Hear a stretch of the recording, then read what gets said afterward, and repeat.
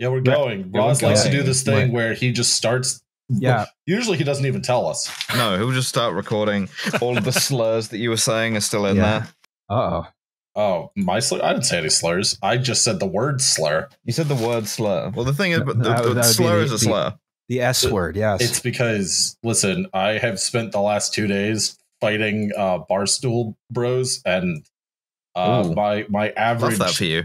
Yeah, they keep posting, like, listen, I'm sometimes self-conscious about my weight and how I look in pictures.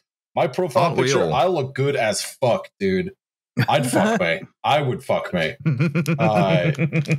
And Buffalo Liam. Yeah, I'm sexy, man. It's not my fault. All right. With that a wonderful self-confident opening. Yeah, normally we don't have that. Yeah, shall we begin? Yeah, we can begin. Okay. Welcome to Well, There's Your Problem. It's a podcast about engineering disasters with slides. I'm Justin Rosniak. I'm the person who's talking right now. My pronouns are he and him. Okay, go. I am Alice Caldwell-Kelly. I'm the person who is talking now. My pronouns are she and her. Yay, Liam. Yay, Liam. Deep in the process of fighting our fans as well, because y'all won't stop. You're like that one statue of like the guy fighting all the babies. Collapse. Yes, that's me. I do like that someone tweeted the WTYP Fight a Fan competition. Maybe we do a giveaway. Good idea. Where you get the chance to fight me. That's pretty tight. Hi, I'm Liam Anderson. My pronouns are he and him. And we have a guest. Yes, indeed. Hi, I am Jason Slaughter from Not Just Bikes, and my pronouns are he, him, and in Dutch, that's hi and hem. Oh, okay. And are you recording? No, you know what? I'm not even going to make the joke. No, we have to avoid the normal slate of Dutch jokes today. That's right. We'll have to put those on hold. There might be some Dutch listeners. Jason, you personally owe me $500 for the 2010 World Cup loss. All right, that makes sense. Yeah, I accept Venmo or PayPal. So when we're done recording, I'll send that over. Yeah, thank you. Sure. Yeah. Now, what you see on the screen is a man in high vis on a bicycle. On some sort of contraption. Yes, on a contraption known as a bicycle. I mean, I'll bite. What is a bicycle? Wait until you hear about this. Well, it's a thing that you sit on, and there's wheels, and you pedal, and it goes. Oh, I don't like the sound of that. I don't think I'd enjoy that at all. You should see Roz's. Roz has calves the size of cantaloupes. That dude could jump a wall. And then you see behind him is a very large, not actually very large by modern standards, actually not large at all, a pickup truck. And then also we see a speed limit 45 sign here. And I just noticed there is an additional person on a bicycle on the sidewalk. Yeah. Yes. Which, looking at that sidewalk, I don't know where I'd take my I guess I'd just go on the street. Like, I know that I would wipe out, because it looks like he's just pedaled past some... Is this gravel here next to the sidewalk man? It looks like some gravel driveways, yeah. I would absolutely eat shit and break my mouth wide open. Yeah, I would take a taxi. Yeah. What we're gonna talk about today is vehicular cycling and John Forrester and the movement therein. Yeah, this is the band from Numb Tots episode. Really, you titled that like an 18th century treatise, in which, well, there's your problem, discusses vehicular bicycling. It's right up there with Leviathan, honestly. But first, we have to do the goddamn news.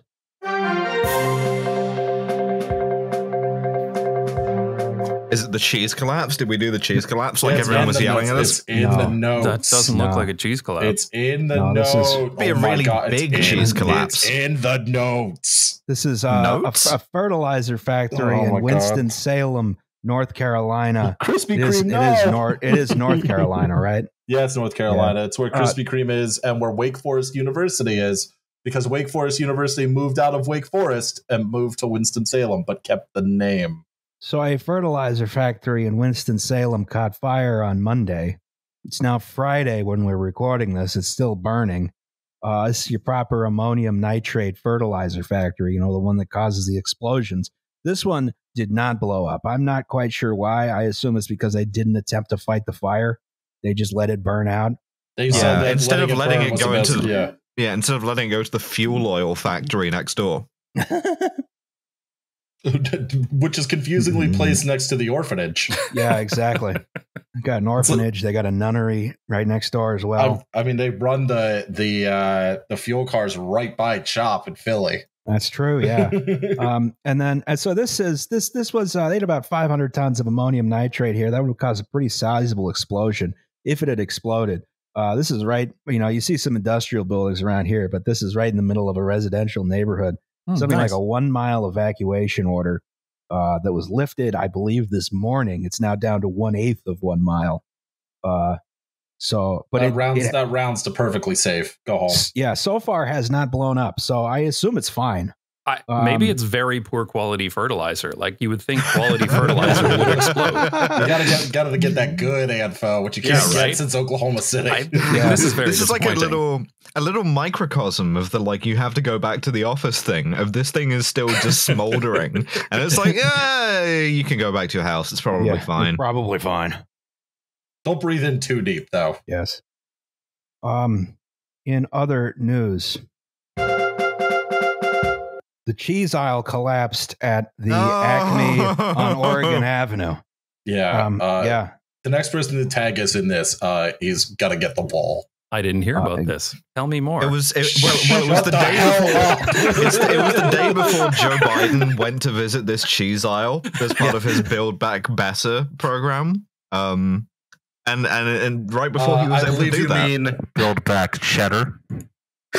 I was trying to do something with brie Jesus because of the Christ. B, and I couldn't get there. So yeah, no, you did it, Liam. Good job. Yeah, yes. I've become the very thing I sought to destroy. It was a very, very Gouda pun. Shut the hell up.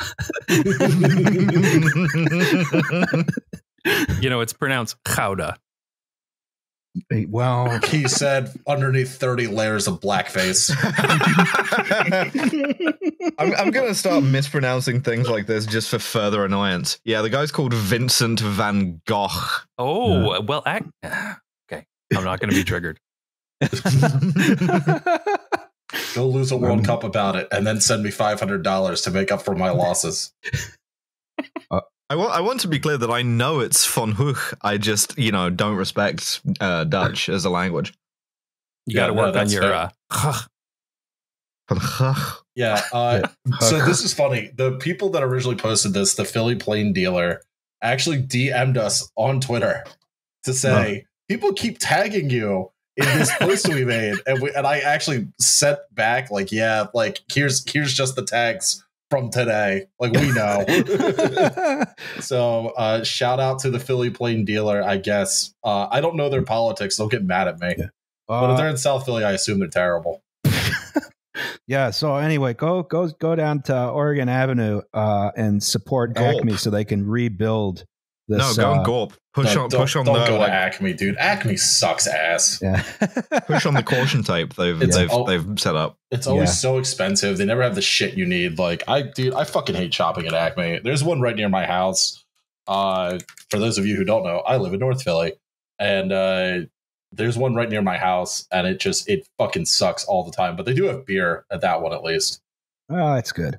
Do they have beer at yours, Roz? Yeah, they have beer at the Acme on my side. They inherited that liquor license. Exactly. Grandfathered in. Actually, if you want a real good experience, go to the Trader Joe's at 22nd and Market. No. Yes, go there. No. Go there. Bring a sword. You will need it. I was about to say, I mean, every time I see that place, there's like a line that goes out and around the parking lot and out the building and onto Market Street. And I don't understand. You can't even shop there because if you miss something, the line goes through the entire store. So you only have one chance to pick stuff out of the aisle. It's not for shopping. It's a place to have a tactical experience. Yeah.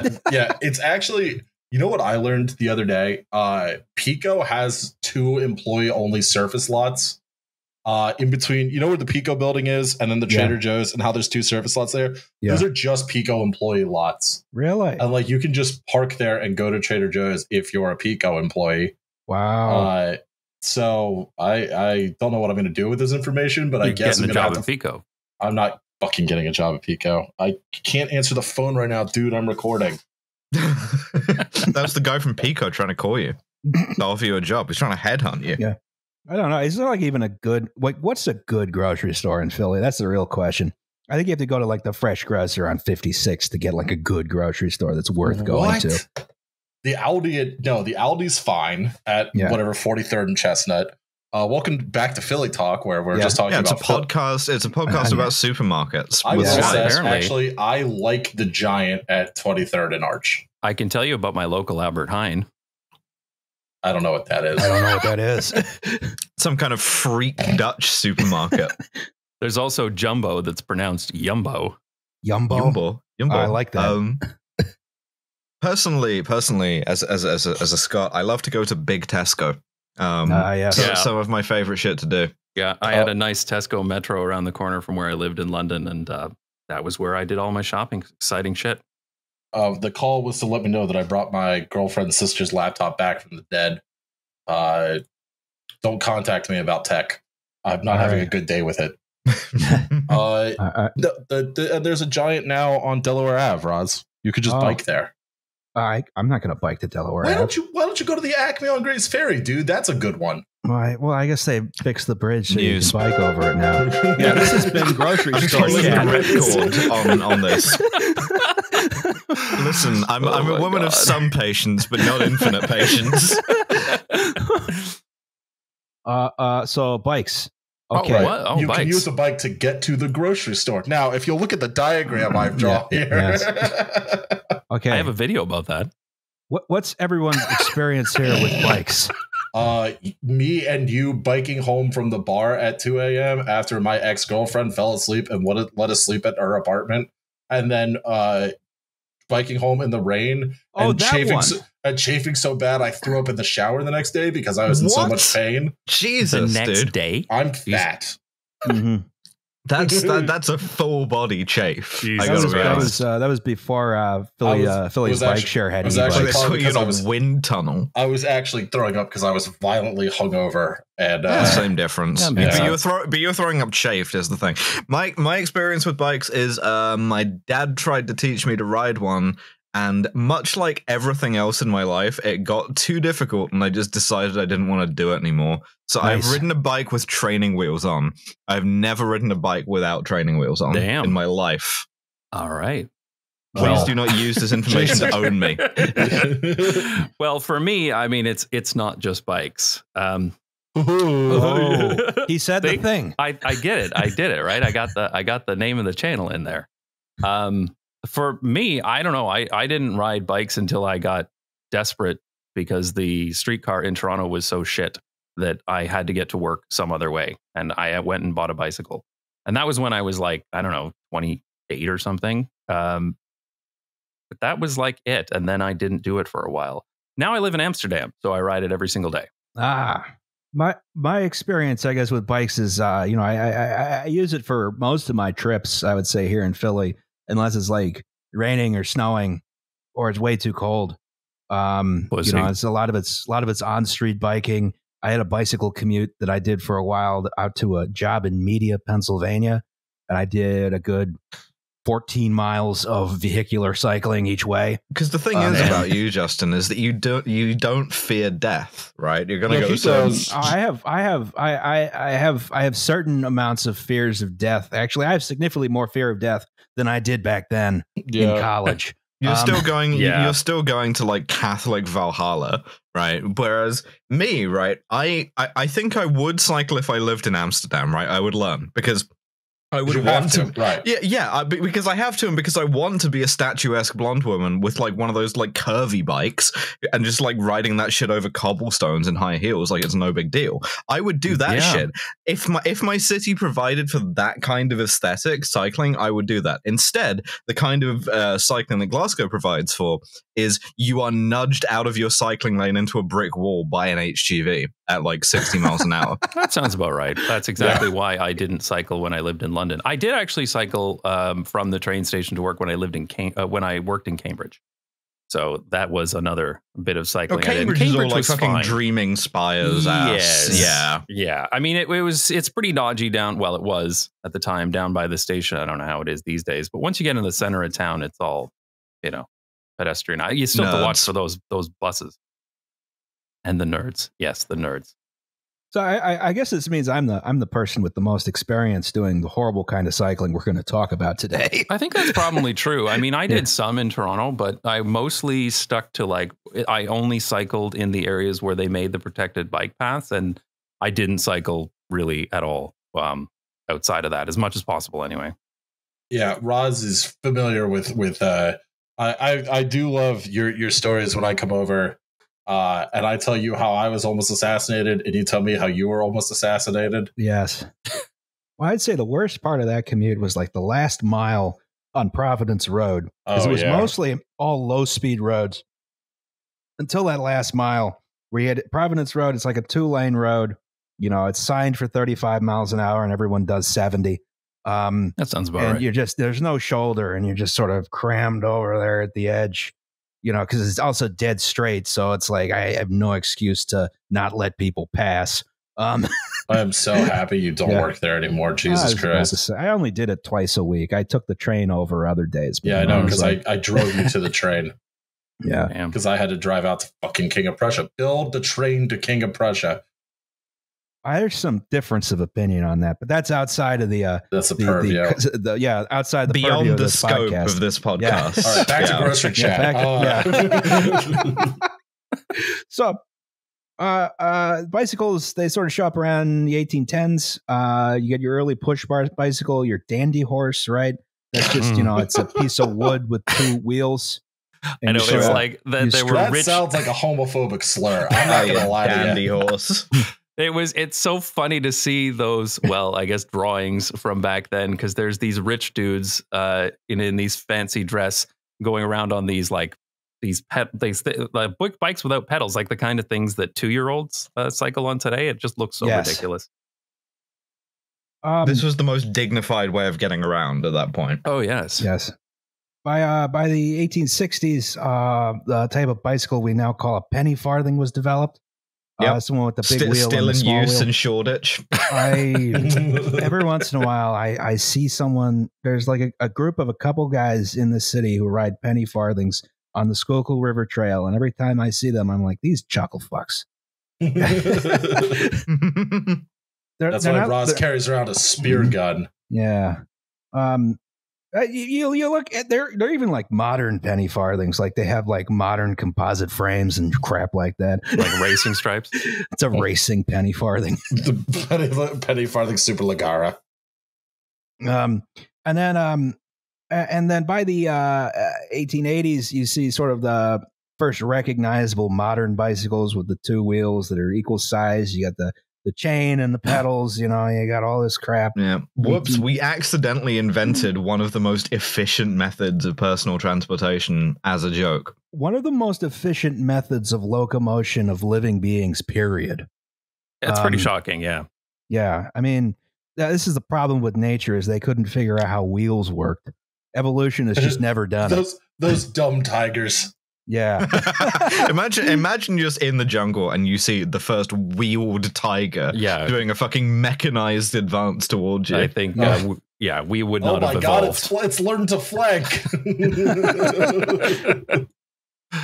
And this is the rover here that's pictured. This is the one that was invented in Coventry in the UK. Ooh. Now a shitty place to cycle. Nice springs on the seats. I should say, I've walked 2 miles today in the freezing cold, and I'm eating dinner because it's my first chance to do so. I'm not intentionally freezing Jason out so that everything he says is followed by a solid 5 seconds of dead silence. I am doing it on purpose. Yeah, we knew that. Sort of in the 1890s, bicycles are very, very popular. This is sort of the first golden age of cycling, right, as they called it. Because everyone's using bikes to get around. Bicycles become popular. They're cheap.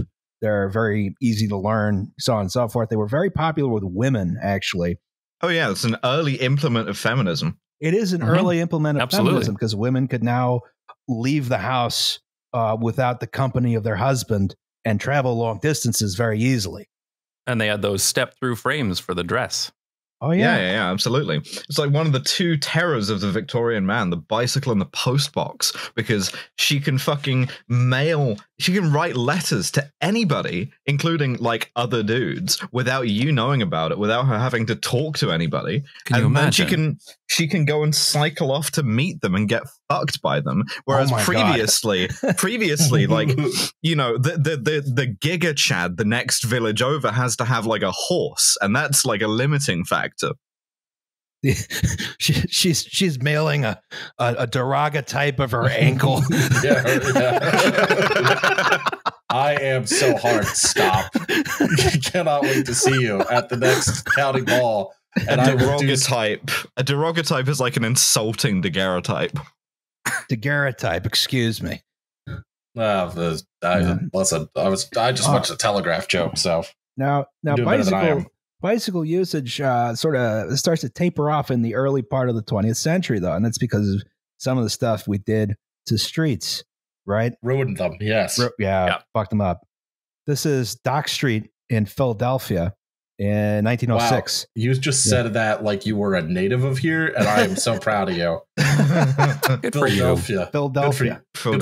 Good for you, Roz. That's like when I say Toronto. Yeah, the second T is silent, otherwise they hurt you. Yeah.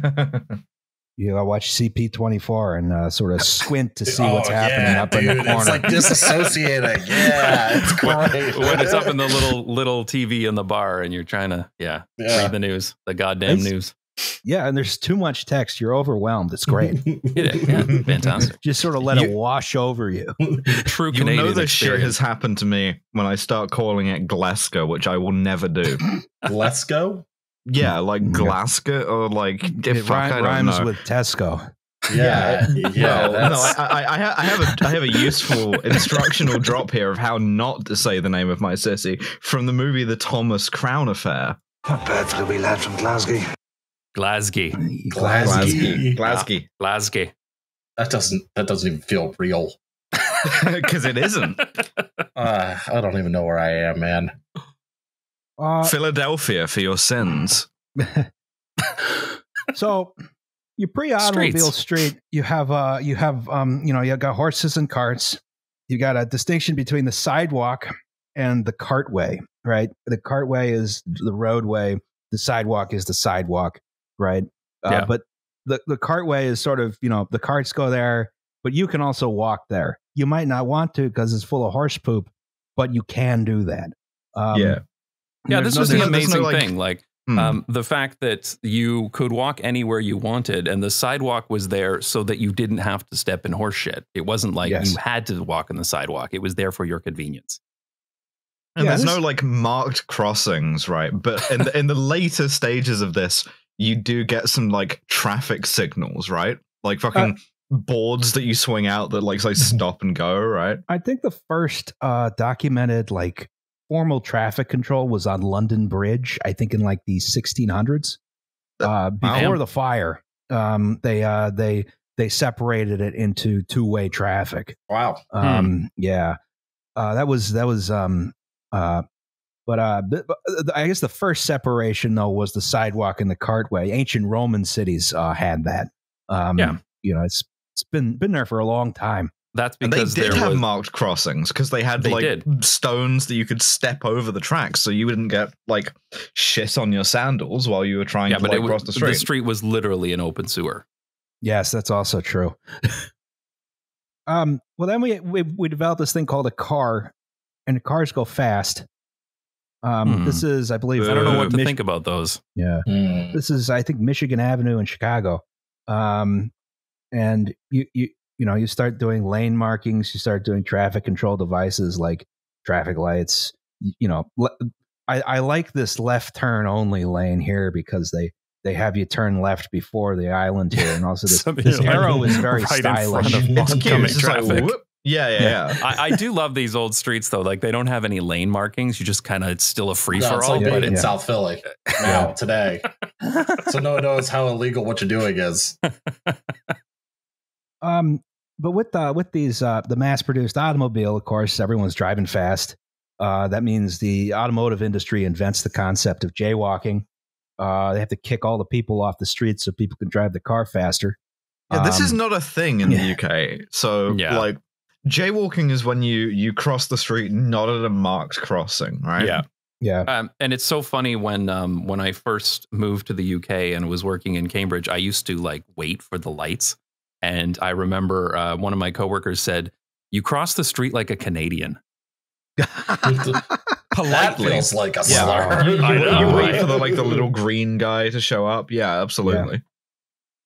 Whereas I have only been yelled at for jaywalking once. It was in Jim Thorpe, Pennsylvania.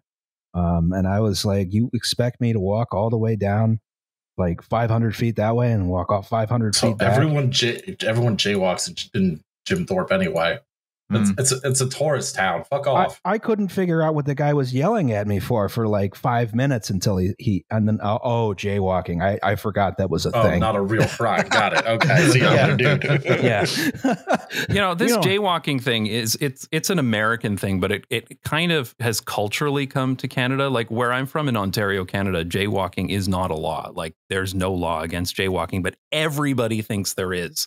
And you'll sometimes get drivers who will like enforce it by leaning on their horn to teach you a lesson or something. But it's not illegal to cross the street anywhere you want in Ontario. That giant like billboard like warning you of the dangers of jaywalking? Montreal, right? Oh yeah, that was in Montreal or in Quebec. Yeah. Okay. So apparently it is. Well, actually, I'm not sure if it's illegal in Quebec. I know it is in like New Brunswick or some other lame province like that. But oh my god, one of the Irvings was like, no, none of this. I need to run a pipeline through here. So during this period, there's lots and lots of traffic accidents. Most of them are fatal because the cars have no safety devices whatsoever. They run down pedestrians, they run down cyclists, they run down mothers with baby carriages, they run down nuns crossing the street, orphans, everything. Yeah. We want to make sure you got that in there. And they bicycling sort of becomes less popular during this era because it gets more difficult to do. It's more of a like leisure activity and less of a like mode of transportation, right? Yeah, because you don't want to die. And this is there was some before this era, there was some consideration for separate bicycle infrastructure. But one thing that's going to be very relevant to our story is Britain from about 1937 to 1940. There was a provision in the Ministry of Transport's grant codes that to build an arterial road, local councils must include 9-foot cycleways on both sides of the road. Damn. Right? That's not a bad idea. Well, it's a pretty good idea. Yeah. Mm-hmm. I don't think they have that anymore. No. I'm not seeing a lot of 9-foot cycleways. Yeah. Well, a lot of them are still there. They're just overgrown. No one maintains them. Actually, it's like Stevenage has a whole bunch of them, apparently. I don't know. Yeah, I've never been to Stevenage. I've just been through the station on my way to Cambridge. It's quite enough, I think. They built 280 miles of road with these 9-foot cycleways on both sides. And some of them were very high quality, done by people who, considered the implications of having these cycleways. How do you treat intersections, stuff like that? There's not really any formal design guides. And the others were like, the local council was like, all right, yeah, we'll pave something, whatever. I don't give a shit. And those were really bad ones. Yeah, I remember reading this stat. I think it was on that blog, A View from the Cycle Path. He's a British guy who lives in the Netherlands now. And he had some stats that said that there were more people cycling in the United Kingdom than the Netherlands until like 1974 or something like that. Oh, wow. Yeah, that sounds about right. Huh. You got, a lot of those old villages are very well set up for cycling just inherently. We gotta return. We gotta be trads for this shit. Well, it's like Absolutely. how Philadelphia has the highest mode share of cycling of any major U.S. city, despite having barely any cycling infrastructure. Blow me, New York. Yeah. Is that just because like shit's close together there? Everything's close together. The streets are very narrow. Beside the Northeast, yeah. The streets are very narrow. Yeah. Honestly, there's parts of the city where you just shouldn't drive. You could theoretically, but like it's much easier to get most places with a bike, especially like South Philly. Yeah. I wonder if Glasgow was like this before we ran an enormous motorway through the middle of it. Yeah, that's a bad idea. Oh, but Glasgow has that nice like circular subway that you've had since forever and never did anything else. What we should do is take the trains out and you can just cycle through it, just underground. Put you on the rails. Hell yeah. Don't do that. Yeah, it'd be like cycling Hyperloop, a cycle loop. So someone proposed that in London for abandoned underground tunnels. And the issue being there's not that many of those and they don't go anywhere useful. They don't form a useful network. You think if they went somewhere useful, there'd be underground trains in them. Yeah, that's a good point. I could cycle, 500 feet from Aldwych and back. Yeah, you can go through like an old continuity of government bunker. Great. Right. No, that'd be pretty fun, though. That would be fun. So, surprisingly, who comes out against this cycleway plan? It was the British Cyclist Touring Club, right? What? Why? Because they knew these cycleways weren't great. They weren't going to be very well maintained. But the main thing was it ceded the main roadway to cars. They couldn't bike on the street anymore. They had to bike on the path. This is still a particular thing of the British cyclist to this day. It's like you don't have to negotiate around the traffic because you are the traffic. Yes. And it's like, fair enough. Like in principle, you have as much right to be there as a car.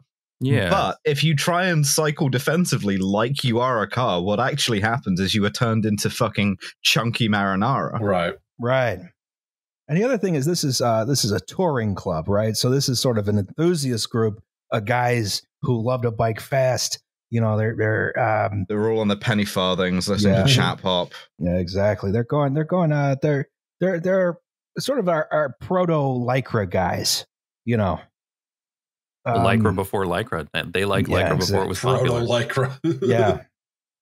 But they're not necessarily people who, they just want a relaxing bike ride to get where they're going. They're mostly people who are going pretty fast. They're cycling in big groups. They're almost racing, but, so this is going to be a theme. Now, so this sort of program dies off during WW2 because Britain had more important things to do, like almost joining and then beating the Germans. Well, the fun thing is that we had fuel rationing until the 50s, I think. We had a blackout that you couldn't have fucking lights on your cars and shit, except for really heavily dimmed ones. And yet we fell in love with the car and we stayed in love with the car. Even maybe because we associated bikes with the hardship of wartime. And so as a consequence, we all figured once the war is over, you live more Americanly. You get to drive your big car to your subdivision house. In the meantime, or not even in the meantime, over in the next parallel. In parallel, yeah. And probably Jason can speak on this better than I can. In the Netherlands, they did what everyone else did, which is redesign streets to be for cars. And then there was this huge backlash because the cars kept killing kids. And as was happening, imagine doing something about dead kids. That's the big difference. That's the big difference. Yes. Yeah. The thing was this was happening all over the world. You look at accident statistics from the 70s, just about anywhere. And it was that's where everything peaked. And there was the oil crisis too at the same time. And the Netherlands, they happened to turn that into action to, start making their streets less car friendly. In North America, we got right turn on red. I forgot United that States was only that came out of the oil crisis, right? We got right turn on red.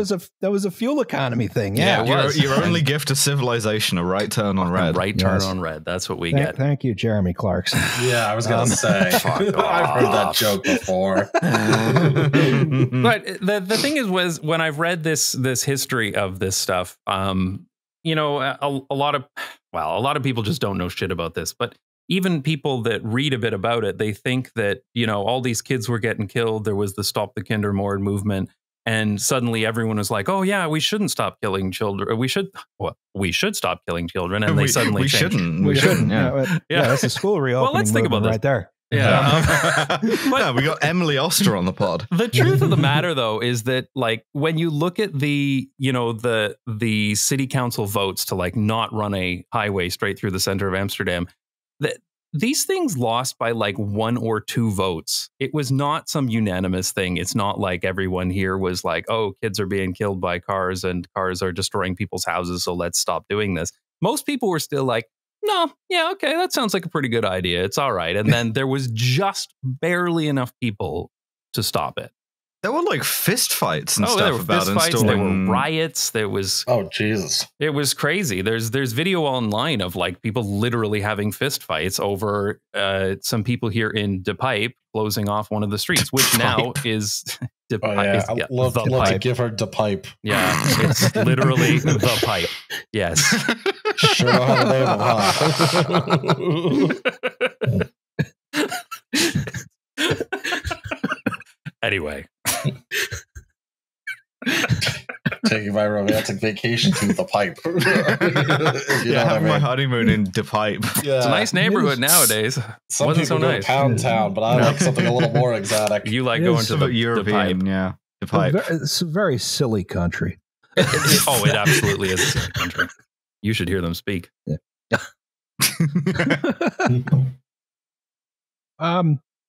Now, Jason has done several slides here explaining some of the theory of cycling, especially as it applies in like places like the Netherlands, as opposed to what we'll discuss later. So let's go through those. Yeah. Do you want me to take over here? Oh yeah, that's a good idea. Yeah, right. you be Let's Justin. do this. Yes. Hi. Congratulations. Hello, new Roz. Death to old Roz. Congratulations, you've been promoted. Welcome to Well, There's Your Problem. It's a podcast with slides. So here is the, this actually comes out of Portland, this first one. This is the type of cyclists. And this is the idea that there's basically 4 different types of cyclists. There's INTP, EFTJ. Yeah, exactly. Capricorn. It's the Myers-Briggs of cycling. Active service. Mercury rising. So we have our strong and fearless, the people who are willing to get on a bicycle, like they just love cycling. They'll bike no matter what.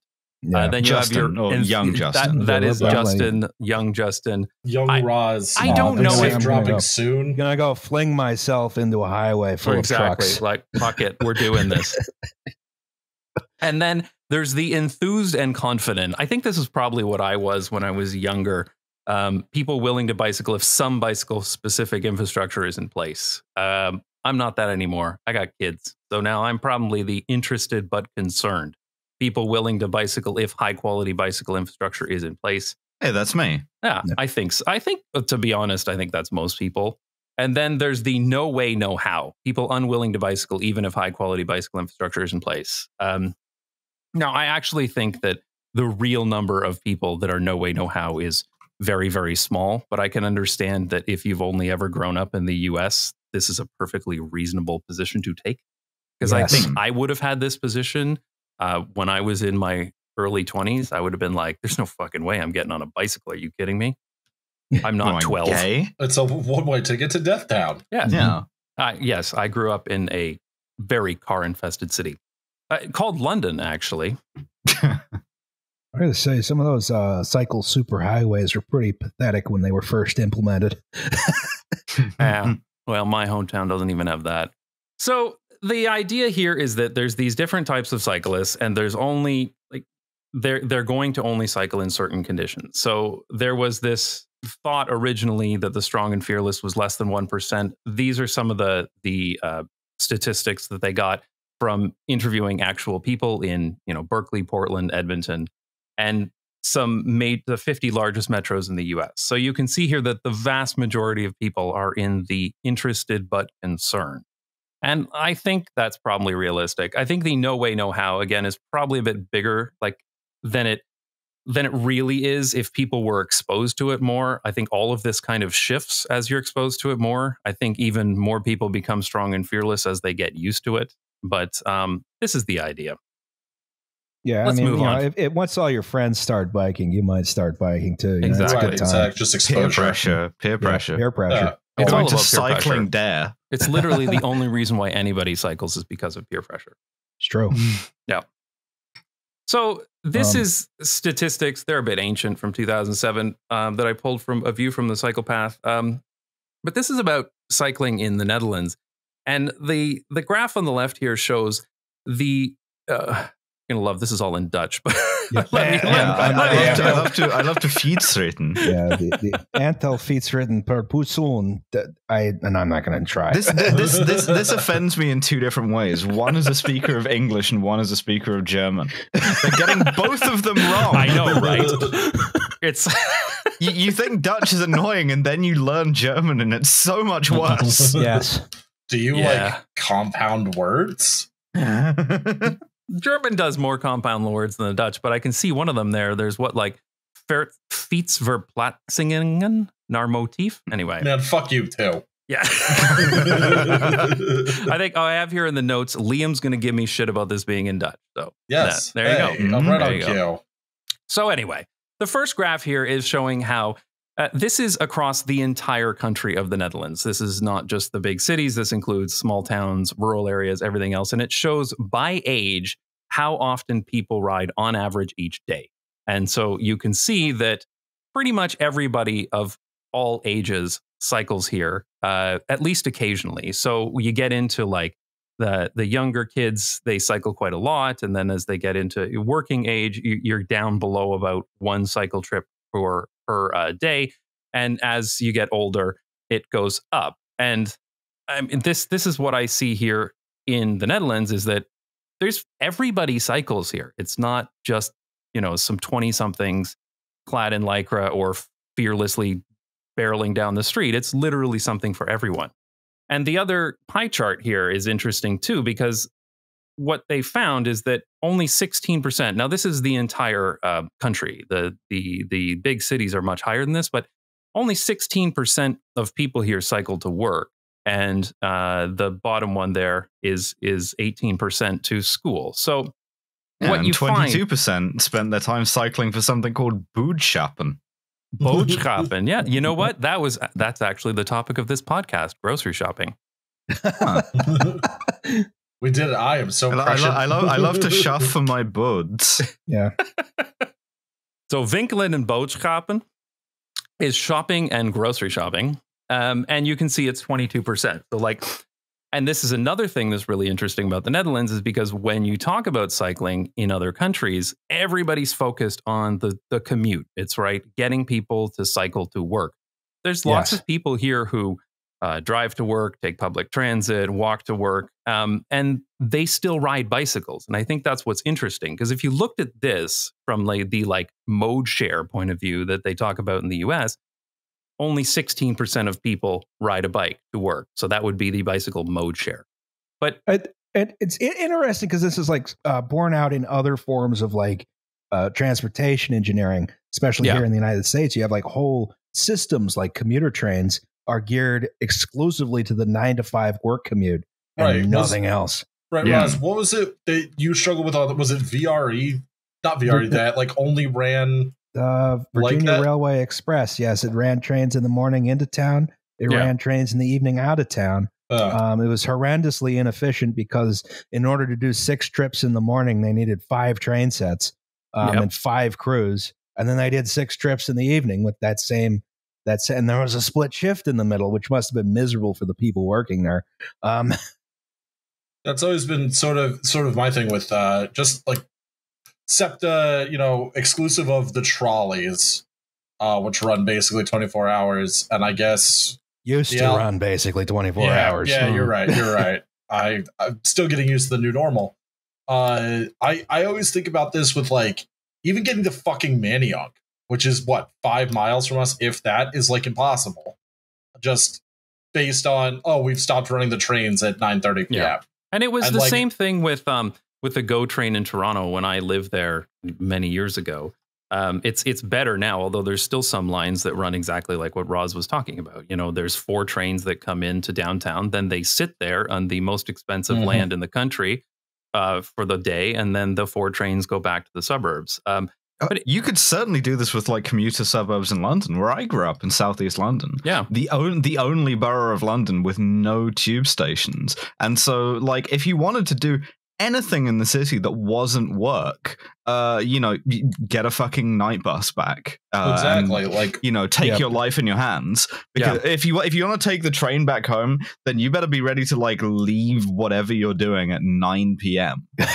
Yeah, that's the thing that really pisses me off. Is like I used to work in King of Prussia. And for those of you who are not familiar, it's 12 miles outside of Philadelphia, and I had to take 3 incredibly shitty buses on 76, and my commute was like an hour and 15 minutes or something. And it was just, and then like getting home, they just stopped running the buses basically. So they were on 45-minute or an hour headways, and it was just like, okay, I can only take a car. This fucking sucks. Like, I don't want to do that. The last VRE train out of Washington D.C. Union Station was at 6:50. That's absurd. That's ridiculous. I'm not hanging out with my friends at the 9:30 club. I can tell you that much. You're getting fired for leaving work too early. Yeah. Yeah, I used to do the reverse commute from London. This is London, UK, not London, Ontario, Canada, to Cambridge, which is Cambridge, UK, not Cambridge, Ontario, Canada. And I used to go the reverse commute, but I could still get a train back at 12:30 a.m.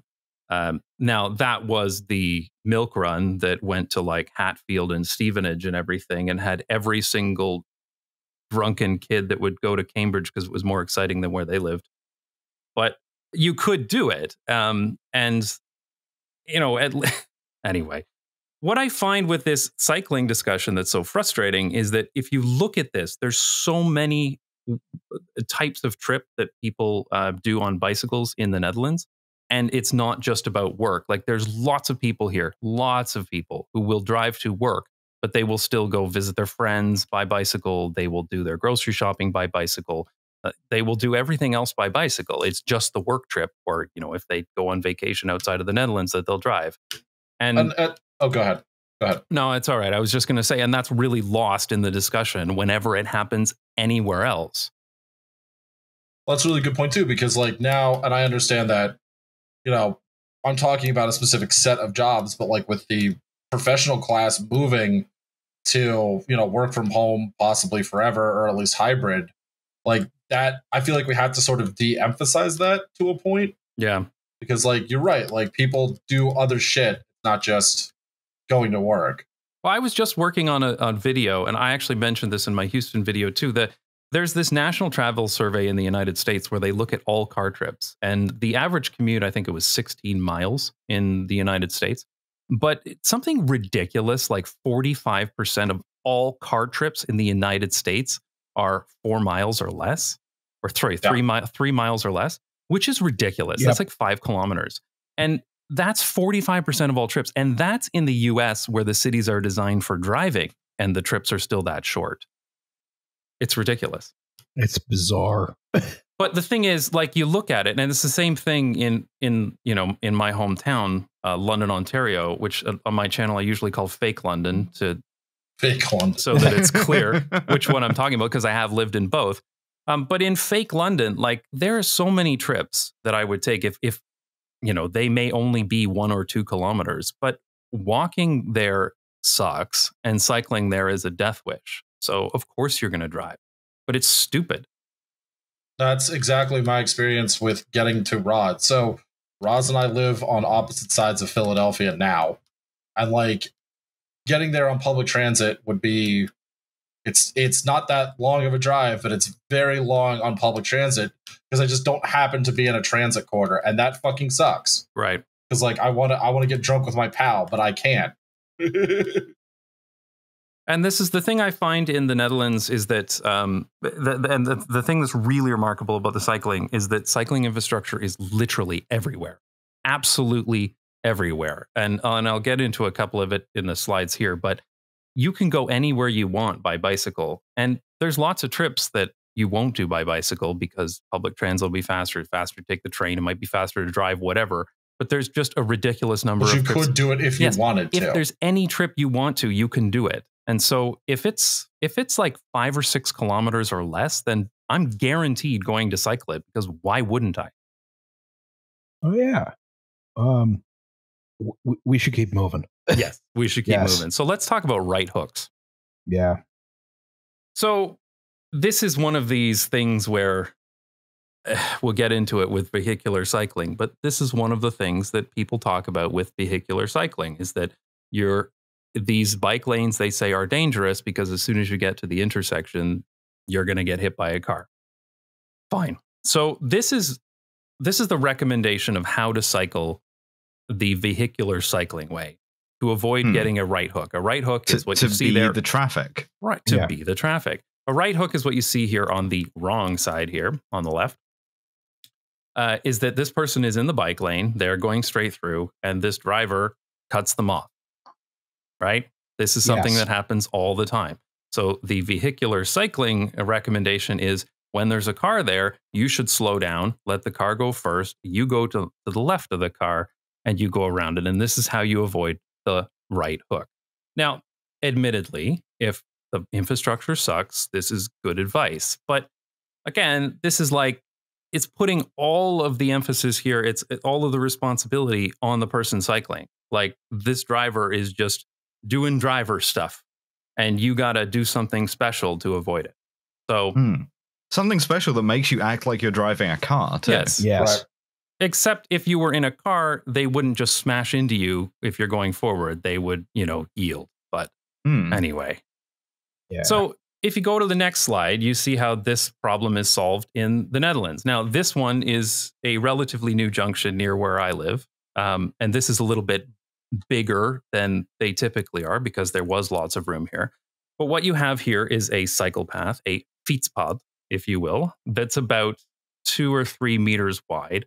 And the road is on the left. And what you see here is you're looking straight in, and then the bicycle lane curves to the right at the junction. So there's a junction there where it curves right after that big post. And the reason it does that is because if somebody is turning right into that street, they can turn and have their car stopped there out of the way of traffic, and they can clearly see anybody cycling. So this is done for the same reason, to avoid the right hook. But this is the right hook solved in infrastructure. This is not something that you need instructions on how to do. Nobody needs to be taught how to deal with this. You don't have to go through classes. Anybody can do it, whether they're 80 years old or whether they're 6 years old. They can figure this out, right? And the other thing here to note is that the cycle path continues. It doesn't drop down to the level of the road. This is what's called a continuous sidewalk or continuous bike path. The cars go up. So in order to turn right here, you have to go up a little speed bump to the height of the sidewalk, and you have to do a very tight turn. So you have to go quite slowly. And then you have a very clear view of anybody who's coming on a bicycle. And this is right here is the example of how to solve the right hook through infrastructure, instead of trying to teach everybody who will ever ride a bicycle some special thing you have to do. Yeah, you do stuff that requires people to not think about it. Yes. It's I fucked that up. That does not require people to think about it. Not that fucking empties your brain and you just you must achieve a Zen state. Yeah. The hierarchy of safety controls eliminate the problem first. Exactly. And this you become like water and then merge into the bike lane.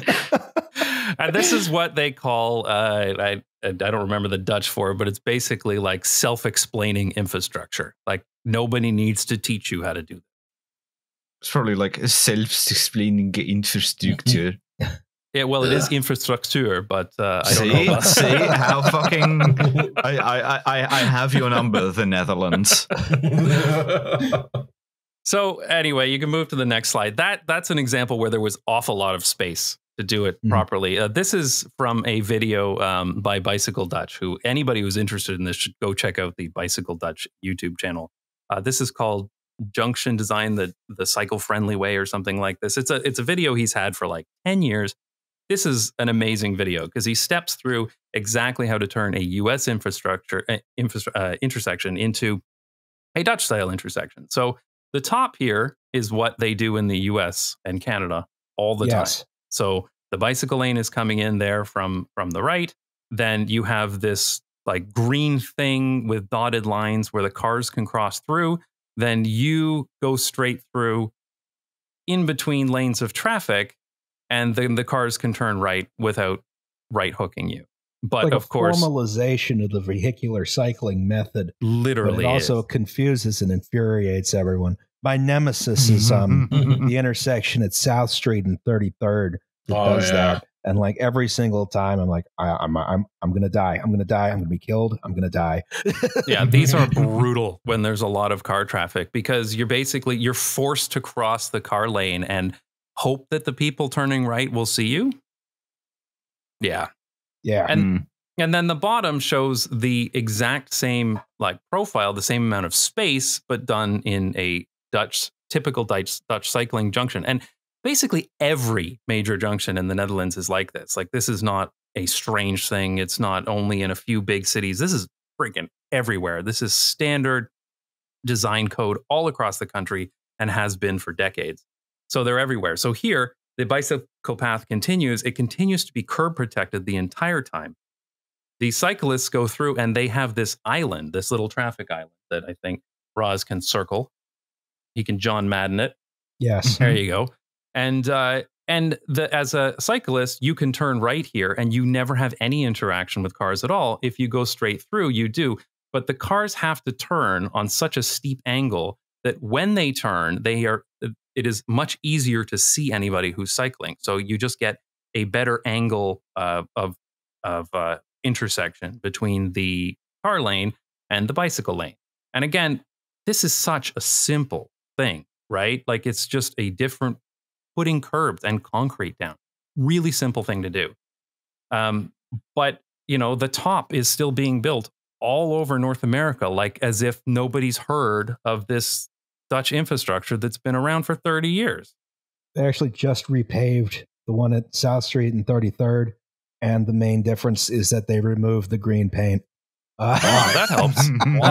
That's good. Dude, people from Penn cycled like, oh my God. Like if even because I think part of this is also at least partial the poor people don't cycle bullshit nonsense, but like a ton of people cycle in and out of that specific area because that's where the hospital and all the rich doctors are, and they cross the bridge, and they want them to die too now apparently.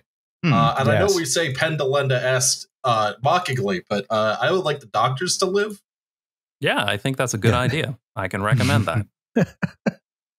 So this bottom thing, the one thing you'll see sometimes in North America, these protected intersections are starting to pop up in various places in the US and in Canada. However, they're almost like cargo cult infrastructure. They kind of look like this, but they don't act like this. And there's actually a lot of details that's not worth getting into here about where the stop line is and the signals timing. So like there'll be bicycle lights that go green first for cyclists so that they get ahead of cars. And there's all these details.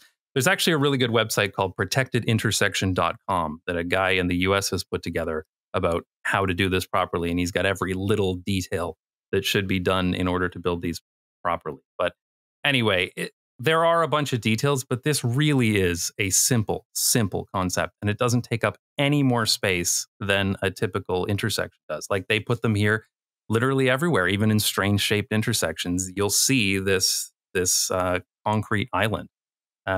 It's all over the place. And it just makes such a huge difference. And we can see this done wrong on the next slide. Oh, good. Yep. Oh, this I love bike gore. Yes. This is terrible. Yeah. So this first picture on the left here was taken by an urban planner in Waterloo, Ontario, Canada, which is where I went to University of Waterloo. This is Northfield Drive there for anybody interested in swinging by to see this horror show. This is insane. Like this is a highway on-ramp. And they've just done this green strip of paint right through the center of it. Right. And if you look far in the distance, you can see that there's like a semi-tractor trailer coming through here. Like this is literally insane. And it's the same kind of like theoretical supporters painting like a rainbow flag or Black Lives We see Matter on you, the we're street. here, Yeah. we're listening. We just don't We give a are fuck. aware. It's Yeah, like exactly. this isn't cycling infrastructure. This is cycling awareness. Yeah. You should you have access to cycling. Theoretically. Well, this is the whole, you know, we built all these bike lanes and nobody uses them. I guess we shouldn't be building bike lanes. Yeah, you sort of you build it to check the box. You don't build it to work. Right. We did that. Stop fucking showing up to the planning meetings. Yes, exactly. So this was put in place about 3 years ago, and immediately it was everybody who rides a bike was like, you've got to be fucking kidding me. And it was in the news and it was a big deal. And this tweet went viral, and they've done absolutely nothing about this in the last 3 years. It's still exactly the same. And stuff like this is still being built all the time. Yeah. And the one on the right here is in Florida. You know, Florida is the flattest state in the United States. It has pretty good weather most of the time, and nobody rides a bicycle there. And it's entirely because of, well, you're looking This shit. Yeah. Yes, this shit. Exactly. Also, it's much more comfortable to bike in higher temperatures than it is to walk, just because you get the air on your face. Yeah, So even exactly. when it's, you know, like 95 degrees out in Florida and 100% humidity, you at least got the air streaming on your face. Yeah. You feel a lot better.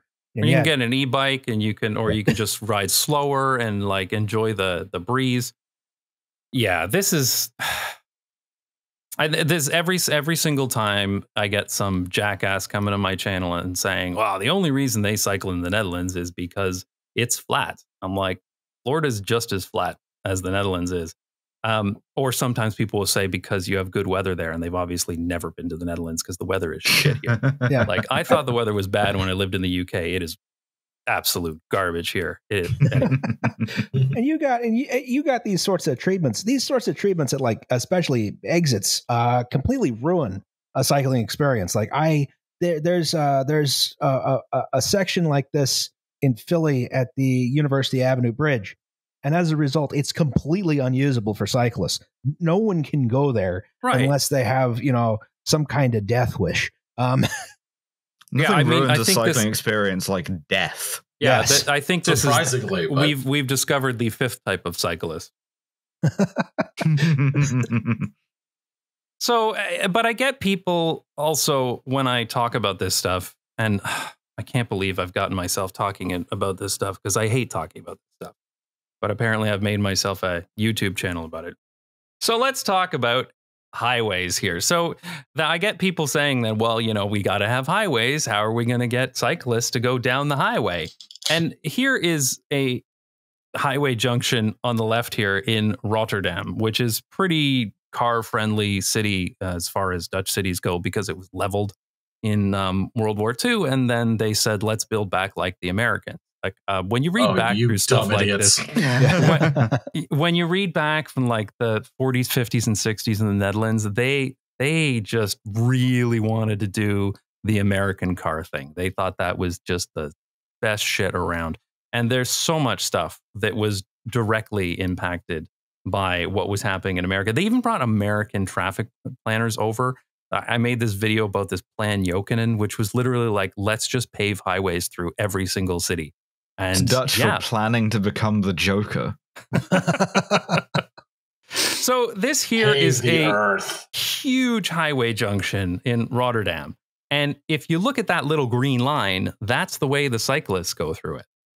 So, and you can see here on the right, this is what it looks like from the highway. The cyclists just stay at ground level. It doesn't change up, doesn't go down. You don't have to do any grade changes at all. You just cycle the fastest and most direct route, kind of. I mean, you kind of have to go around that one clover leaf, but this is the way it is. And then all of the highways are built over it. So this is the way that you get people on bikes through a highway interchange, not by putting them right next to the highway exit.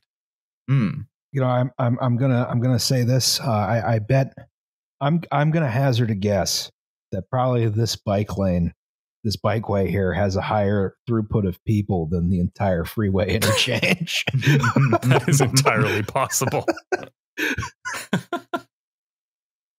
Yeah. So we can move on to the next one here, which this takes a little bit of explaining. So you can see that the general Dutch method of cycling is to keep cyclists separated from cars, like as separated as possible. So we saw that they have separated bicycle paths. They have protected intersections where they're separated. They have the totally grade separated crossings at those highway interchanges. And this is another way that they separate car and bicycle traffic. So this is a great Dutch word. This is the Dutch concept of ontvlechten, which kind of means like disentangling. So the way they do the traffic engineering in Dutch cities is they have specific routes that people in cars are meant to take, and then they have other routes that people in bicycles are meant to take. And they do this on purpose. So there are maps available online that will show you, which way you should go on a bicycle, which way you should go in a car. But normally you don't have to think about it much because the bicycle route is the quickest and most direct route. So this one on the left, starting from the bottom, this is like a real bicycle ride I did once. You go out, you turn left, you go straight up, you get to where you're going. You can't do this in a car. You can't do this route in a car because there are several sections in here where they have what are called modal filters, where there is a do not enter sign, or there's a curb, or there's something that prevents you from going through bollards, that prevents you from going through with an automobile. So the cars are meant to take what's called a hoofnet, and they will turn right. God damn it, dude. Exactly. I know. There's a lot of Dutch here, all right? It's a Dutch thing. Deal with it. So if you're driving this same route in a car, you have to turn right and go around. And you can see that this route here on the left is longer for the car than it is for the bicycle. But this is the way that they keep car traffic from going absolutely everywhere, because certainly everywhere in Canada, cars can basically go everywhere. Like every street can have a car down it, and you can drive anywhere you want. And when you're on a bicycle, you have to take those same routes. But here, the routes that a car will take and the routes that a bike will take are totally different. The one on the right is another example. So here is going from Amsterdam south to Amsterdam north. And on a bicycle, you take the direct route through the center of the city. You take a ferry and you get there in a much shorter distance than if you take a car. Now, a car would take the highway, which is a better way to go in a car. But again, that blue route would not be possible in a car. It would not be physically possible to do. And that's on purpose. And this is exactly one of these ways that by doing this, it means that when you're cycling, not only are you have protected bicycle infrastructure, but even if you don't, there are very few cars around, because the only cars you're going to run into will be local traffic for those destinations. Like there will be no through traffic at all. So not only are you usually separated from cars, even when you're not, the traffic is so light that it's okay that you're not separated from cars. And this is the ultimate separation, that you're never going to have a problem with a car because you hardly ever interact with cars at all when you're on a bicycle. I know, it's fucking mind blowing. I know. It's just it's a more civilized way to do it. Keep them separated by the offspring just all the time. And it's not subtle either. It's like it's a less nudge theory and more like fucking shove theory. But I really appreciate it. Although I think that probably is the only way to do it. Yeah. It is the only way to do it because I've talked about this in previous videos that I've made. The thing was, it didn't used to be like this, and like it was shown in a few slides ago near the beginning, that street was totally full of cars. And of course it was, because if you can drive, why wouldn't you? You might look out and say, oh, geez, it might rain on my way home. Maybe I should just take the car. Right? But if you look at this and you think, you know what? It's going to be faster if I just bike, and it's easier to park. I'm just going to bike it. And that is exactly the thought process that so many people make in the Netherlands because of stuff like this. And it's all done on purpose. And next slide, please. That's why, in Netherlands, bikes for everyone, right? The men ride bikes, the women ride bikes, people of undetermined gender ride bikes, kids ride bikes, rich people ride bikes, poor people ride bikes. It is crazy when you see like 90-year-olds riding bicycles. Thin people ride bikes, fat people ride bikes, white people ride bikes, black people ride bikes, a lot more near Christmas. Sorry. It took me a second, dude. Jesus Christ. I was just waiting for that joke. I was literally just like, It's okay, like you really slipped that one in. Yeah. we're going to get this hard to Pete joke, aren't we? I know I'm tired, but like, God, that took me a minute. Yeah, same. And I don't even have the excuse to be tired. I'm just dumb, apparently. Tragic. I really it's can't a believe harmless Christmas tradition. Another fun one is even disabled people can ride bikes over there because Yeah. you know those. That's actually those, a really good point. Those specialized bikes are they're expensive though, unfortunately. Yeah, they are. There's a lot of alternatives, though. You can get tricycles that are significantly cheaper. You don't have to have a hand bike. But it is interesting. I see disabled people in the bicycle lanes every single day that I'm out, every single day. There are lots of people who use these bicycle paths for mobility scooters. That's like super common as well. That's the thing that scares the shit out of me in North Philly is that like we have a ton of people like around my neighborhood where they are forced to ride the mobility scooters in the road and then people blow by What? them. Jesus. Absolutely. Jesus Yeah. Christ. Sidewalks are very bad here in Philly. Because they just don't bother to maintain them. And they're like, wow, I can't believe that person died. It's like, really? You can't fucking believe it? Well, because we have a system where the sidewalk is the responsibility of the adjacent property owner. So, you know, if you have an unmaintained vacant lot, of which there are many in North Philly, there's no sidewalk there. So the mobility chair doesn't work so well on, you know, just dirt. That is the absolute worst when the adjacent property owner is responsible for the sidewalk. It is cruel. It's ridiculous. Like, how is that not the responsibility of the city? I don't know. That is an interesting thing about bike lanes is pretty much everywhere they do also sort of double as infrastructure for people who use mobility chairs or things like that. They do. Now, another group of people who ride bikes are Lycra guys. Mm-hmm. Now, and for a while, at least here in the States, they had a monopoly on it. You know, they actually have a different word in Dutch for like a racing cyclist and a regular cyclist. They don't use the word. Yeah. So like a regular use person, the phrase lycra guy. believe it or not, they don't say mammals. The middle-aged men in lycra, for anybody new to that term. The term for a general cyclist is a fietser, and that's like just somebody on a bicycle. And the term for somebody who's like racing cyclist is called a wielrenner, which literally means wheel runner. And there's this very clear distinction between them. And actually, there's sometimes like the way that people hate cyclists in the US. Some people have issues with wheel runners. They say they ride too fast and all this kind of thing. But, you know, there still has to be that prejudice. But it's interesting that they have those two different words for it because it's very clear which ones you're talking about. You build the infrastructure for the featsers. And that's where we're going to go right now to Davis, California in 1964. A fantastic place and time. The featsers. Yes. Look at that featser. That's a feature right there. If I've ever seen one. So University of California, Davis had a really big campus, right? They still have a really big campus. It's California, so the weather's nice all year round, except when it's on fire. But Davis is far enough away from the fires that it's fine. You know, and the best way to get around on campus was on a bike, right? And even in 1966, this was obvious. But if you lived off campus, it was difficult to bike off campus. There was more traffic in the city of Davis. There was, you know, it started to become difficult. But bicycle traffic itself was also a problem. During periods between classes at UC Davis, the students would all almost simultaneously get on their bikes and bike to another location on campus. And that meant intersections in the campus and the surrounding town could be blocked with as many as 200 bicycles a minute.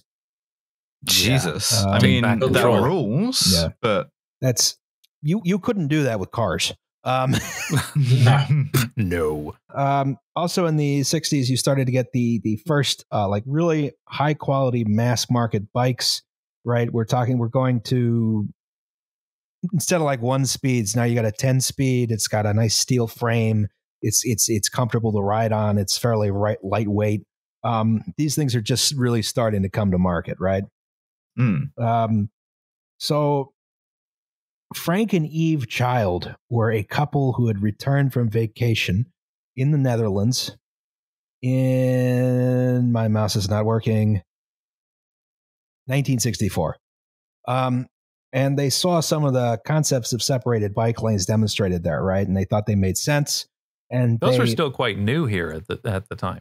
Oh, yeah. That was like a very new concept. They were just trialing. All of the Dutch people are like, we want to be American. We want to drive big cars like you. And then these two Americans are like, no, the opposite of that. Yeah. So they thought these made sense for the city of Davis, and they formed sort of the small group of advocates. They presented their ideas to city council, and they blew them off, right? Davis has too many bikes as it is. Separate lanes would solve nothing. And anyway, accidents occur at intersections mostly, so what would separate lanes do, right? And their little advocacy group, they called it the Citizens Bicycle Safety Committee, quietly but diligently sort of gathered signatures on a petition, right? The city council was providing illogical counter arguments to their policies, which is what city councils do. But mostly they sort of built up a coalition, right, to try and get this infrastructure installed. The city council wouldn't budge. So in 1966, they sponsored their own slate of city council candidates. And it turned out that people wanted something done about the bike traffic. And they won with their slate overwhelmingly.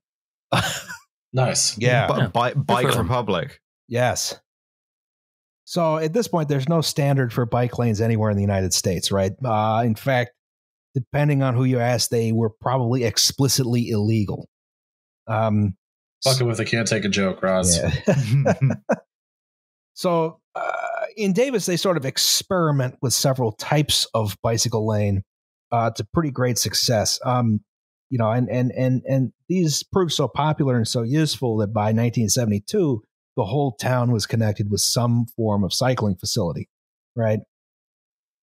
I love that they were trialing this stuff in the 1960s. They were trying out different things. And now today in the 2020s, we still have cities trialing things and trying them out. And let's see if this works. And I'm like, come on, Ask guys. us about Washington Avenue. Yeah, it's about this. Oh, my God. It's like all of this stuff has been done by now. There's already research studies done. Need more consultations. We'll get to how that happened. Davis, California had a very strong bike policy through like the 70s and 80s. They had separate bike paths. They had bike-only streets, design codes that required greenways in any new housing development, stuff like that. Through the 70s and 80s, Davis, California had a bicycle mode share of around 24%, which was comparable or even exceeding the Netherlands at the time. It probably was in the 60s. Mode share is percentage of trips by any given type of transportation. This is before things like cargo bikes that made like trips to the grocery store very easy. We're back to grocery stores again. Yes. Ask you about Wise Markets, he shouts as he's carried away from the podcast. Now, this is a bit of a digression, but in the 90s, the engineers into digression on this podcast? My God. In the 90s, the engineers who had designed and built all these excellent bike facilities started to retire. They had all been avid bike riders themselves. They designed bike infrastructure they'd want to use. The standards reflected this, but the successors were not so enthusiastic. Davis has since been sort of inconsistent with bike infrastructure, and a bunch of NIMBYs began fighting to sever some of the bike greenways so they don't have to see poor people, right? So that our planning is fucked up in this country. But success in Davis led to a broader movement to standardize and formalize designs for bike infrastructure in California and later in the United States as a whole. And this is going to be important here. This is a street called Sycamore Street, which has since been redesigned with a worse bike lane configuration. That's nice. Yeah. This is a parking separated bike lane, right? So you got the bike lane, and then there's a line of parked cars, and that protects you from getting hit by the moving cars, right? This is one of their original experimental designs. They came up with a few. And they decided the best one was to have the bike lane on the other side of the parking next to traffic because of reasons. Genius level shit. Yes. Wow. But we'll get to how that happened, I think, in the next slide or maybe the slide afterwards.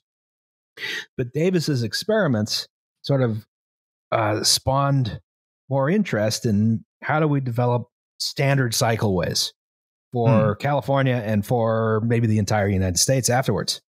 Yeah, what if you just get your cycle infrastructure out of a book, you implement it, you do it, and then you just, then it's done. Yeah, That's crazy talk. What if you just had a book you could look in to show you what the right answer was? Yeah, it's called the Quran.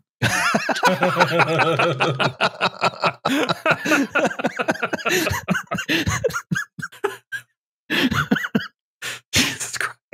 So it's actually called the Crow Manual? Yeah.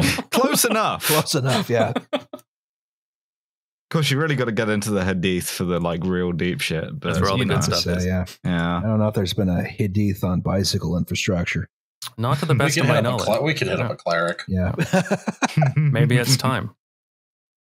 What are the standards for bicycle infrastructure in Iran? What are the standards for bicycle infrastructure in Mecca? Can I do tawaf on a bicycle? Oh, the Saudis don't want you riding a bike. No, the Saudis, no.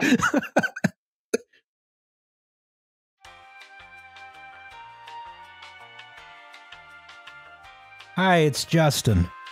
So this is a commercial for the podcast that you're already listening to. People are annoyed by these, so let me get to the point. We have this thing called Patreon, right? The deal is you give us $2 a month, and we give you an extra episode once a month.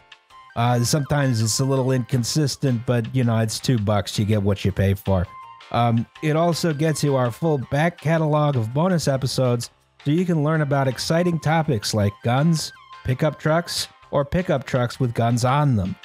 The money we raise through Patreon goes to making sure that the only ad you hear on this podcast is this one.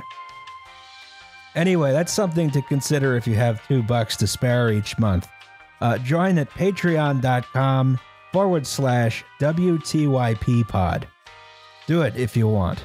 Or don't. It's your decision, and we respect that. Back to the show.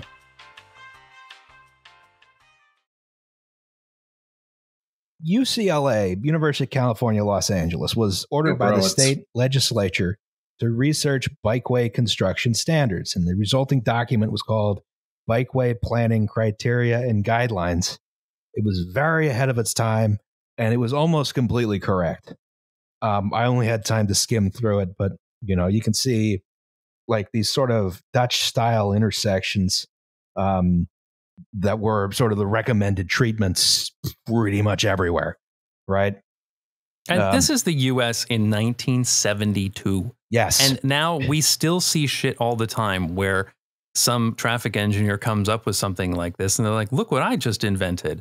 I'm like, Jesus Christ, guys. No. It's something that keeps being reinvented because the nobody ever grasps that the reason why it isn't done is political rather than infrastructural, right? There's a huge problem with history in the civil engineering profession, I think. Yeah. No one knows what happened. People got goldfish memories. History is not taught. History is not something you're supposed to think about. If you come up with this brand new idea that came up, it was actually from 1972. It happens constantly. There's never been a vacuum train. Shut up. Yeah. So this generally recommended protected bikeways adjacent to streets. They provide designs with extra safety intersections. They cribbed liberally from developing design guidelines in the Netherlands, right? There was a further study, which we'll reference later, that was critiqued the Davis bike system that recommended some improvements to certain areas that they thought had been insufficiently designed, like Sycamore Street we talked about before. Some of the sight lines were bad. People parked too close to intersections. There were a little more crashes than you would expect. The lane was designed for one-way traffic, but actually had two-way traffic, which they thought was a problem because it was too wide, apparently. And also, no one cleared debris out of it. which you would think would be a problem you would solve by clearing debris out of it rather than changing the design. But what do I know?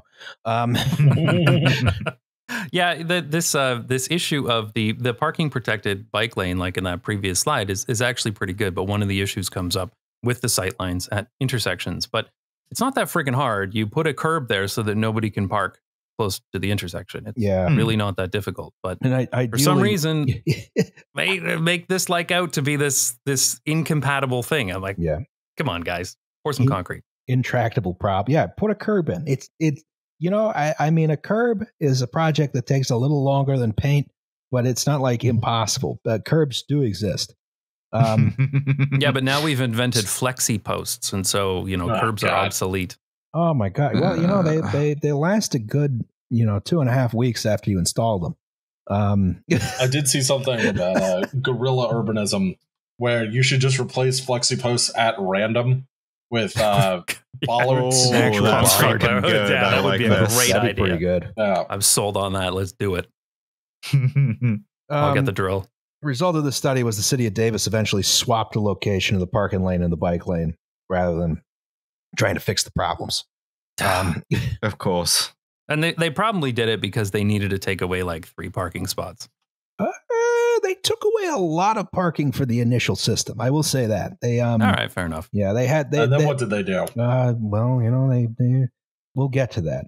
Okay. Now, this study was a UCLA study. The design document, was a UCLA thing, and it was not official policy of the California Department of Transportation. It was not widely accepted by traffic engineers at the time, but it's a good start. In the meantime, other cities in California went ahead with their own bikeway schemes, and they had varying degrees of quality. One of which was the root of all evil in this world, Palo Alto. When I worked for a company that was headquartered in Palo Alto. Oh, which one? Well, it was called Display Link. You wouldn't know it, but yes, every tech company ever. I lived in the Bay Area for a short while, but then I also, when I was living in the UK, I was working for a company based out of Palo Alto, and I would have to go down there sometimes. God damn it, I hate that place.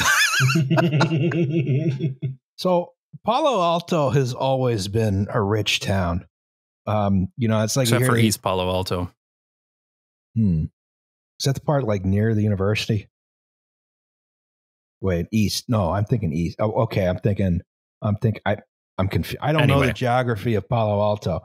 Yeah, forget Palo Alto. Just let's pretend it doesn't exist. Yeah, exactly.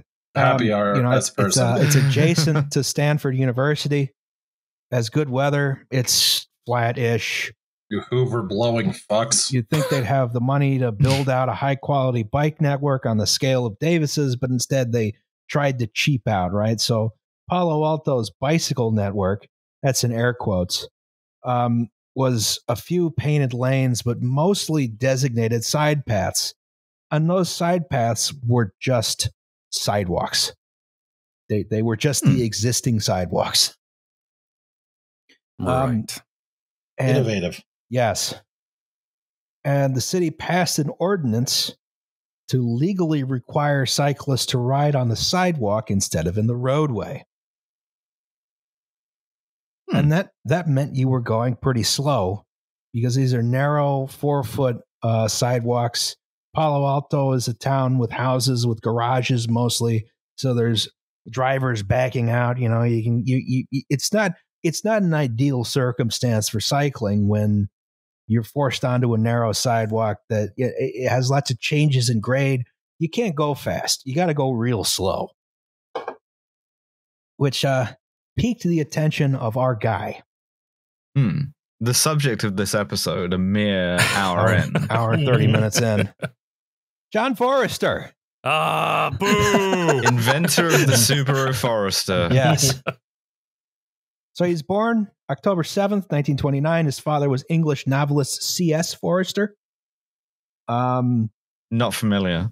Thought I might be, but no. He wrote like a series of books about some guy in the Navy, I want to say. Oh, the Hornblower novel? Yes. Oh, okay. Also mentored a Roald Dahl. Roald Dahl hates the Jews. Hated the Jews. That too. Yeah. He took up cycling at a very early age. He lived in London. He was one of the only kids who biked to his school. He was a great fan of the British Cyclist Touring Club, but he's probably far too young to join because his family moved to Berkeley, California in 1940 to get away from the Blitz. Yeah. And he attended UC Berkeley. He studied industrial engineering, which is sort of like layouts of factories mostly. Preserve of the utterly deranged. Yes. I don't think they didn't even offer it as a major anymore when I went to Drexel. They had a lot of weird engineering where I Purdue went. offers it as a grad program. So he became an American citizen in 1951. He was an amateur bike racing guy. He was in the Navy for a bit in Korea, but he eventually settled in Berkeley. And this is back when Berkeley was cheap. And he was still biking. He was biking on roads in traffic with the very small minority of people who did so at this time, who were mostly, young, fit men of unlimited physical courage, right? Ross. Yes. And he gets into sort of the bicycle advocacy game when there was a set of regulations on bicycle construction proposed in 1972, right? And this was, I don't remember what the agency was. If it was the Consumer Product Safety something or other. But the main people who stop you like throwing lawn darts into your kids' eyes. Police. Yeah, exactly. It was intended to prevent defective or unsafe children's bikes from being manufactured or sold. But because legislators were unaware that adults rode bikes, it applied to all bikes. Oh my God. Yeah. And that's stupid country, man. Christ almighty. Oh, we put a man on the moon not that long ago. Yeah. Fuck, man. So that's so. I hate it here. Go on. There were a lot That's why I left. There were a lot of particulars here which I didn't fully understand. There was stuff about like the handlebars having to have a certain shape. There was stuff about reflectors that would have basically made it impossible to mount a headlight on your bike. But also the pedals had to be able to fall off for some reason. I didn't understand that. That's a good idea. Saving. Yeah. It's always what I want when I'm cycling. I love the government so much.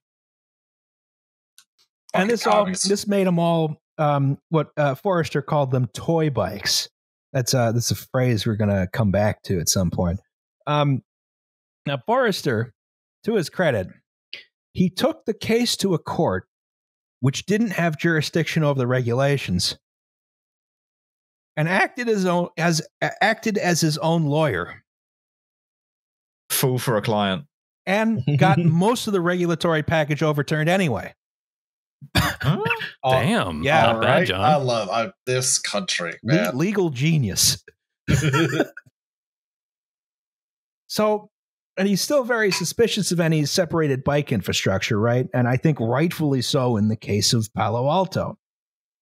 And this is where he starts to embark on a campaign of stunts. Oh, no. Oh, we love a campaign of stunts. Yes. Is this going to be like the John 316 guy who died in that shootout with police or whatever? What? You ever see from sports events from like the 80s or 90s? I know about the John 316 guy. Yeah. What? I died in either a shootout or a standoff with police. One of the two. I mean, there's some overlap there. Yeah. So anyway, this is from the man himself on his website, which can now only be accessed through the Wayback Machine. You have to be a real crank to have a website at this point. Oh my God. It was, so while cycling to work, I bumped into the early stage of this program at Palo Alto. My route took me along Middlefield Road, the intermediate north-south route between the two major routes. One day I saw new signs, similar to parking regulation signs, saying that bicycles must use the sidewalk. I knew that English cyclists had beaten such regulations in the 30s, so I refused. After some days, the police came Am along. I being detained? After I know my rights. I know my rights. Also, he didn't die in a standoff with police. He was convicted of multiple kidnapping charges following an incident in 1992 and is now serving 3 life sentences in Mule Creek State Prison. I beg your pardon? Yeah, he apparently believed the rapture was coming in 6 days and kidnapped a maid and 2 guys. What? All right, go on. After some days, the police came alongside and they instructed me nicely to use the sidewalk. I refused until they charged me with violating a municipal ordinance. You can tell this was written before the adoption of tasers. Yeah. When I read the ordinance, it also required cyclists on streets with bike lanes painted to turn left from the curb lane, right? So, turn left across traffic. That seems like suicide. So I went around to find a police car where there was a bike lane and turned left from the center of the roadway. Then I had 2 tickets that ordered me to violate the standard rules of the road. I hate that an essential function of society, as sort of an outlet valve, is cranks. Yeah. Yes. Yeah.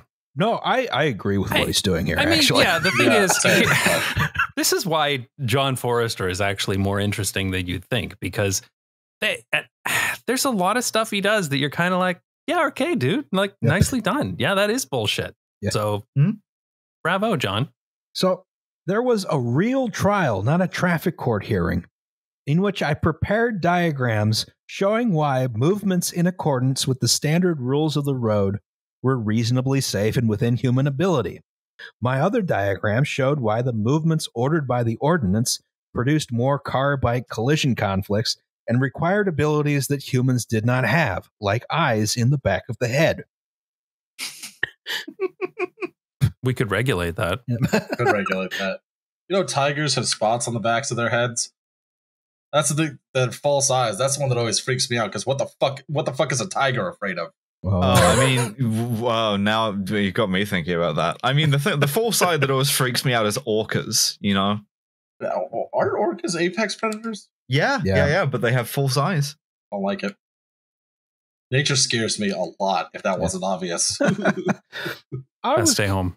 I was convicted just the same, but when the conviction was settled, the city repealed its ordinance. The city council realized how it had ordered cyclists to endanger themselves and did not like that liability. My dad won a case in federal court doing that once. So that's the official, there's your problem, advice is be your own lawyer. It always works. Yeah, it always work. Every single time. Every single time. But he lost, right? But they did it anyway. But he still got the ordinance overturned. Now, many people, this is the second stunt. Many people, including cyclists, told me that I had greatly exaggerated the dangers produced by these bike lanes and their law. I finally decided to test that theory. I rode the Middlefield sidewalk at the same speed that I had regularly been using on the roadway. Keep in mind, he's a very strong cycler. He's probably going 25 miles an hour on this 4-foot sidewalk. I figured that with my foreknowledge of the dangers and my bike handling skills, I would survive. I was threatened by collision situations that I figured most cyclists would not escape several times per mile. Then I rode the sidewalk of Oregon, which had 4 lanes at 35 miles an hour. Okay, I guess he's a little faster than I thought. Damn, that's fast. You just look around, this guy's fucking speed cycling at you. I become one with the Lycra. The Lycra becomes like Venom from Spider-Man, really. Yeah, this man has the symbiote, but it's Lycra, yeah. I think there were some 1970s cars that wouldn't have gone 35 miles per hour. Yes. Yeah? Roz's dad, Chevy Nova. Intending to turn left, I looked ahead and there was a platoon of cars a long way away. I looked behind and there was another platoon of cars a long way away. So from the sidewalk, I turned left across the roadway. I had missed that platoon of cars coming from behind me. Or I had missed that the platoon of cars coming from behind me had a lead car in the number 1 lane far ahead of the others, and I was cycling directly into its path. Oh, the safety car. Yeah. I was leaning for the left turn and could not turn right away from that car, but I could tighten the turn to ride toward that car on the lane line between the 2 cars. I'm a little confused as to what's happening here. He's Kobayashi Maruing this shit. He's turning into the path of the torpedo. The 2 lanes of cars passed by me on each side. I got to the center line, waited for the platoon to come to the other way to overtake me, and rode to the curb, where I sat down to think things over. Covered in my own piss. And he probably, was not wearing a helmet or anything, and he was on a 70s racing bike, and Jesus, that was that's a close call. Yeah. Quite clearly, these facilities and laws were at least as dangerous as I had initially figured, and maybe more so. My middle field ride was done at normal road cycling speed. The Oregon left turn from a sidewalk down a sidewalk ramp was done at walking speed. Bikeway advocates have loudly criticized my middle field ride because I was cycling dangerously fast. They don't realize that their criticism condemns their ideology. The facility. I love to deploy a sentence like they don't realize that their criticism. Like this is a fantastic guy you've discovered here. Imagine him on Twitter. Oh my God. He'd be fucking great on Twitter. No, it would all be Substack rants. Their criticism condemns their ideology. Their facility was extremely dangerous when used at the speed that had always been safe on the roadway. 35 miles per hour on a bike. Jesus Christ. I'm not sure it does condemn their ideology, but I do kind of respect this man. Yeah. No, I mean, I agree with a lot of his criticisms, but I don't agree with his conclusions. The type of shit liberals say about Marx. Yeah. So Forrester wrote about his stunts in a local cycling enthusiast journal. A lot of people thought he was crazy, but a lot more people thought he was onto something, and he started to develop the philosophy of vehicular cycling, right? Here's some people cycling vehicularly, right? You are the traffic. Yes. Act like the traffic. Pretend you're a car. The philosophy of vehicular cycling is that cyclists fare best when they act and are treated as drivers of vehicles, right? He publishes a book called Effective Cycling in 1976, which is also the title of Forrester's education program. And he started up at the same time with, I believe, the League of American Wheelmen. Hell of a cool name. It's a cool name. Yeah, that is a pretty cool name. But yeah, your cyclist is supposed to assertively use the road in exactly the way a motor vehicle would. If you got a left turn lane and it's 4 lanes over, you better cut across traffic and use it, you fucking nerd. That's actually what it says in the manual, crazily enough. There is an invisible car-shaped box around your bicycle, and you better fucking act like it. Honest. And then I went home and fucked your father's wife. So he had some interesting concepts he put forward, like the motorist's superiority phobia, right? Which so motorists in the motor industry, guy loves words. He loves to, like, you're like getting into crank territory when you try to like psychoanalyze this shit. Like, yes, this guy who cut me off in traffic, he's not just an asshole. He's exhibiting clinically, he's an asshole. Clinically, this man is exhibiting a superiority phobia. Well, the motorist superiority phobia is that motorists in the motor industry are engaged in a plot to prevent cyclists from using the roadway by shoving them onto sidewalks, side paths, or dedicated lanes, right? That's only 70% true. Yeah, maybe 80. Yeah. Then there was the cyclist inferiority phobia. Oh. Yeah. So most I don't think cyclists they're are inferior. sort of taking the lane. If you don't cocks. cycle They're 35 cocks, yeah. miles an hour You're a cock, straight yes. down the middle of the lane, you are a fucking pussy, and you need to get on my level. Fuck you, John. Yeah, I guess this is the core of the philosophy of vehicular cycling is everyone's a pussy but me. right, You are bitch made. Use the whole lane and go as fast as a car. Today we just call that ableist. If your calves don't look like fucking two cantaloupes in a sack, you have no business riding this bicycle. the core of the philosophy is get good. I still get fuckers commenting on my YouTube channel who were saying things like, well, if you can't handle it, you shouldn't be out there on a bike. And I'm just like, go fuck yourself, honestly. No one says that about driving a car. Except for me. Yeah, except for you. That's, listen, on highways, I am... You become a different, worse person. Yeah. Oh, yeah. Evil Liam has now taken the wheel. I abandoned all morality. I'm mulling through orphanages. I'm playing life like it's a Grand Theft Auto game. So you're the strong and fearless category, but in a car. Yeah, well, it's a 2-ton metal box. So the cyclist inferiority phobia, excuse me, is that most cyclists, they're afraid of taking the lane, as we now call it, because most people's cycling education happened in childhood, and that was primarily designed to keep them from being run over, right? That's a good idea, by the way, to not get run over. Forrester said, the problem is that people have been taught to fear cycling in the vehicular manner. They have been taught that obeying the traffic laws on a bicycle will kill them. They've been taught physics. Yeah.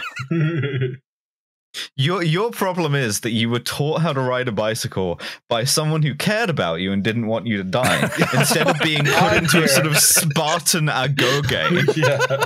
I'm here to remind you that your life is worthless. And unless you are cycling at 35 miles an hour, you might as well commit seppuku.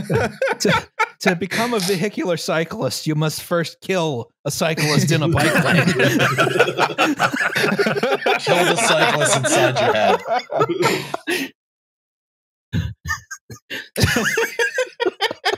Yeah, you earn your red lycra.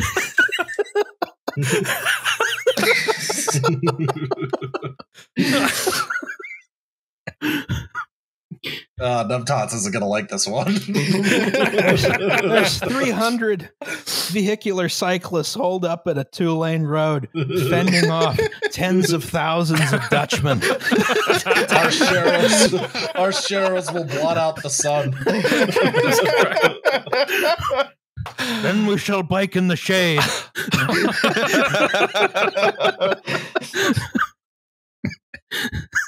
I kind of love these guys now. They're fucking crazy. So vehicular cycling does tend to assume high speeds and a high degree of awareness and competency. Forrester and the other vehicular cyclists did not ever expect cycling to become a mainstream mode of transportation, but also thought it was important to fight viciously for their right to the road, right? Because they're like, no, there's not that many crazy people out there like us. Almost sort of feels like a persecution complex, More stop psychoanalyzing. Yeah. Man is not meant to psychoanalyze. That's a good point. We will dig up Freud's corpse and kill him. This is something I threw in the notes here. It probably should have been later, but Forrester did make some allowances in his philosophy, like separate cycling facilities. But he said every facility for promoting cycling should be designed for 30 miles an hour. If not, 30 miles per hour. Okay, can somebody do a kilometers here? Because this miles is killing me. What is 30 and 35 and 50 kilometers an hour? Jesus Christ. Yeah, I was about to say my top speed on a good day is probably 18. And that's going downhill. I think we gotta why aren't there guys attacking this guy from his own side, like from the right, as it were? Why aren't there people going like, oh, only 35 miles an hour? You want to have like a casual bike ride? You're basically standing still. every facility for promoting cycling should be designed for 30 miles an hour. If not, it will not attract the serious cyclist, and hence it will not be an effective part of the transportation system. A facility that is designed only for childlike and incompetent cyclists encourages the toy bicycle attitude and discourages cycling transportation. This guy would have done great on Twitter. Oh, this guy would have executed bots. Throwing like elbows and knee strikes. Yeah, this guy right there on the Schuylkill River Trail, just like with spears attached to his handlebars. Maybe some sort of Maxim gun if it fits. Yeah, so e-bikes in Europe are speed limited to 25 kilometers an hour. And that's why no one cycles in Europe. Exactly. That's right. Exactly. John was right. It fails to time. attract the serious cyclist. Yeah. Okay, so Forrester's very opinionated. Now, really, during the same time, we start to the American Association of State Highway and Transportation Officials starts to get interested in comprehensive bike infrastructure standards in the United States, right? Yeah, they got bored of being made fun of in the Cannonball Run movies, and they decided to like do this instead. That's a nice Strode photo, by the way. I've not seen that one before. That's a solid Strode. It's even got like those fake old timey lights along the side. Hell yeah! So only one side. It's actually from the Wikipedia article for Strode. Is it? Yeah. So AASHTO is this sort of weird non-government organization which is composed of state government transportation officials. We talked about them in traffic engineering, right? In the traffic engineering way back, so it's 6 or something. You guys love to have like something that a federal agency should do, but then no one does, so it just turns out to be like a bunch of guys. Same with fire protection. Now that I think about it, building codes. Yeah. We'll have a commission about it, Alice. AASHTO is at least sort of quasi-government. You know, fire protection, building codes, electrical codes. A huge amount of stuff involved with construction is all run by basically private nonprofits composed of people who stand to make money off the standards. Right. The International Building Code is very funny because it's only used in the United States. I do love that like the World Series. Yes. Yeah. Hey, the Blue Jays are a team. Shut up. So yeah, Are they though? AASHTO publishes Jays suck, but the Book of Standards for United States Highways. That's the Green Book, a policy on the geometric. Like the movie. Yeah, exactly. Like this is a different Green Book. No, shut up. This is a policy on the geometric design of highways and streets. But in 1974, they released their first bicycle guide, right? And that was based on the recommendations of both the study of Davis bike lanes, right? I think there was something else. I forget what it was. But it was mainly that, right? And they provided policies for separation of bicycle and motor traffic at specific traffic densities. They recommended bicycle lanes. They did not like protected bike lanes, but they didn't prohibit them. They had things in there that are now considered modern infrastructure, like offsetting lanes at intersections. You had provisions for the 2-stage turn. You know, that's your bike box at the corner of the street, right? There's a bunch of stuff. Copenhagen left, it's called sometimes. Yes.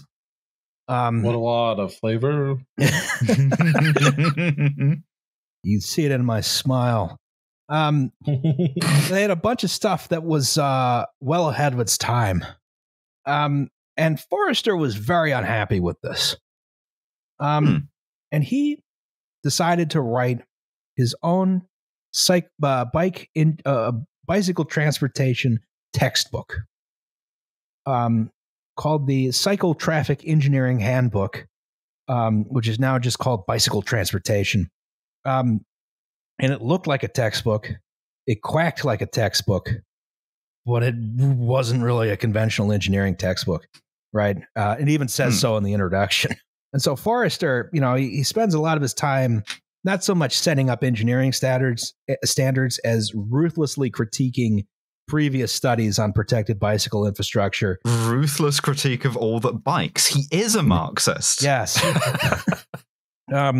Some of it's dishonest. Some of it has not great intellectual rigor. There was. I unfortunately was not able to procure a copy of this before we recorded this podcast, so I can't give a full expose on it.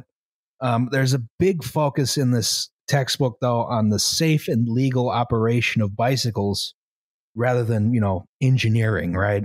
There's a lot of it which really seems to be mostly like blog posts. Really, it's like, where's the engineering part? It's like, oh, traffic engineers should just keep doing what they're doing, and bikes should follow the rules of the road. God damn it, John. So this leads to a sort of information problem, right? There's been a whole bunch of studies that had been previously conducted that were in filing cabinets with various municipalities, right? But John Forrester's book was on shelves in a store near you. So if you were a traffic engineer and you wanted to accommodate cyclists but wanted to stay up to date on the literature, there was only one easily available and up-to-date source to turn to, which was the Cycle Traffic Engineering Handbook. And it just happened to say, hey, just do whatever you're doing. It's fine. We're all good. All the cyclists are fine, man. Just go ahead. It's fine. I believe there are a couple chapters farther in the book about, some aspects of like sight lines and stuff like that, right? But I was not able to procure a copy of the book. But your cycling advocates, meanwhile, they were split on the vehicular cycling issue, right? And that's at best. At worst, you had a cycling community that was small and insular, right? And so they were generally actively hostile to bike infrastructure. They sort of share the opinions of John Forrester here, because these are, again, proto-Lycra guys. And you also had direct resistance from within the traffic engineering community. There was a guy named Howard Munn who was a Caltrans highway engineer. And he wrote a big paper for the American Society of Civil Engineers, which essentially said, hey, it's the fucking 20th century. What are we doing building bike stuff? Right. And, fuck off with your penny farthing. Yeah. And you have highway engineers think, these highways are built for people who pay, gas tax. They're not for cyclists. Right. Despite the fact, cycle infrastructure is basically free. Even the really high quality stuff compared to road infrastructure. Yeah, I mean, there's these stories that you hear quite often about, like the history of how Copenhagen became so cycle friendly. It's basically because they were broke, and it was back. It's not America, so you can't just go borrow a whole bunch of money to do whatever the fuck you want anyway. They actually had to come up with the money for stuff. And so they started encouraging people to get on bikes because it was way the hell cheaper. Yeah. Like literally 1/50th the price to build bike infrastructure. So they were like, yeah, we're totally fucking broke. Please ride your bike because we can afford that. Yeah. Yeah, it's incredible how cheap this stuff is. Like your main blocks are, in the United States at least, it's politics. That's the main problem. You could, if you remove the politics problem, you could get a full cycle lane system in a city the size of Philadelphia for probably less than $1 billion. Yeah, I saw once years ago that was showing these various projects. I wish I could find this again. These various projects in the U.S. Like there was a turnpike in New Jersey, and they were measuring all the price of them in decades of the amount of money Copenhagen spends on all their bicycle infrastructure. And so they're like, this turnpike costs 35 years of Copenhagen bicycle infrastructure. And, this interchange costs 15 years of Copenhagen bicycle infrastructure. It's ridiculous. Bizarre.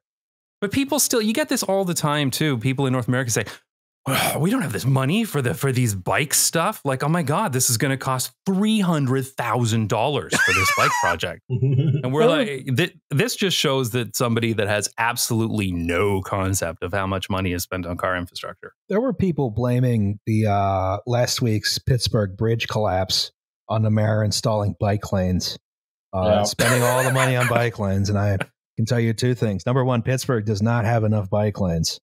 Number two, those the bike riders lanes had it too easy for too long. Number two, the bike lanes in Pittsburgh are incredibly cheap and low quality. They weren't spending very much money on them. Every time somebody's gone through and done the calculations, I need to make a video about this someday, about basically auditing all of this and saying, you know, a lot of the infrastructure in the U.S. and Canada comes from property taxes too, right? Or local sales taxes. And so if cyclists were made to pay their own way, then it's like, okay, tell me when I get my refund.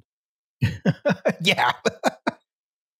So in 1978, Caltrans was looking to develop a new bike guide, and this would be an actual engineering standard. They wanted input from cyclists. So they asked the California Association of Bicycling Organizations, and that just happened to be headed by one John Forrester. Oh, no. Heard of this guy. Yeah.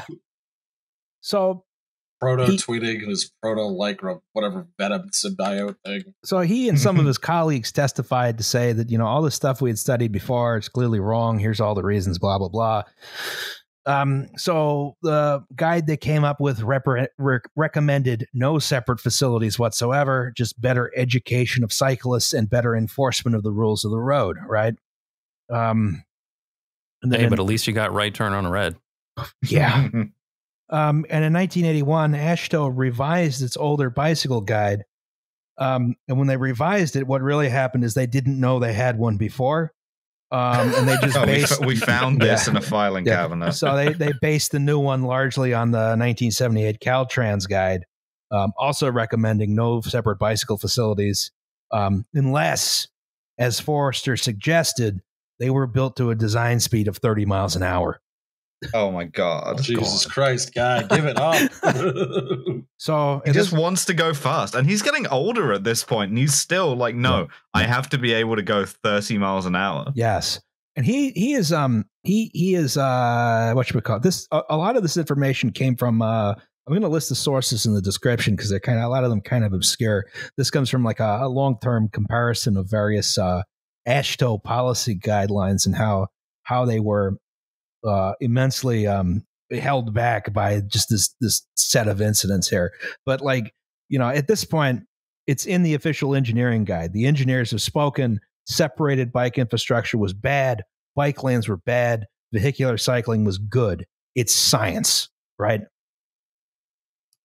Oh yeah, I mean, it became part of the highway code in the UK at about this time, I think. And you reach this period in the 1980s and the 1990s where vehicular cycling is seen as the only legitimate method of cycling, right? AASHTO explicitly prohibits bicycle infrastructure. Some cities try and install some bike infrastructure anyway, only on roads which aren't state highways because they would not be allowed to install it on state highways. These are very few and far between. No one's doing research because the science was established by a guy named John Forrester, who one thing which should be emphasized here is that he was not a practicing traffic engineer or civil engineer. He was an industrial engineer. He just sort of came up with his own branch of engineering, just sprung fully formed from his mind.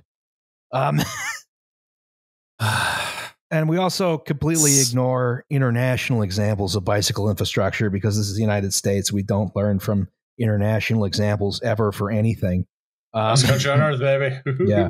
Yeah, what I also saw in some of the John Forrester discussions when I was reading up and reminding myself of this before the podcast was that he also would cherry pick statistics from other countries like the Netherlands or the UK, and he would look at, say, crash statistics, but he's looking at for instance the number of cycling deaths that might happen when, you know, almost the entire population, all ages, are cycling.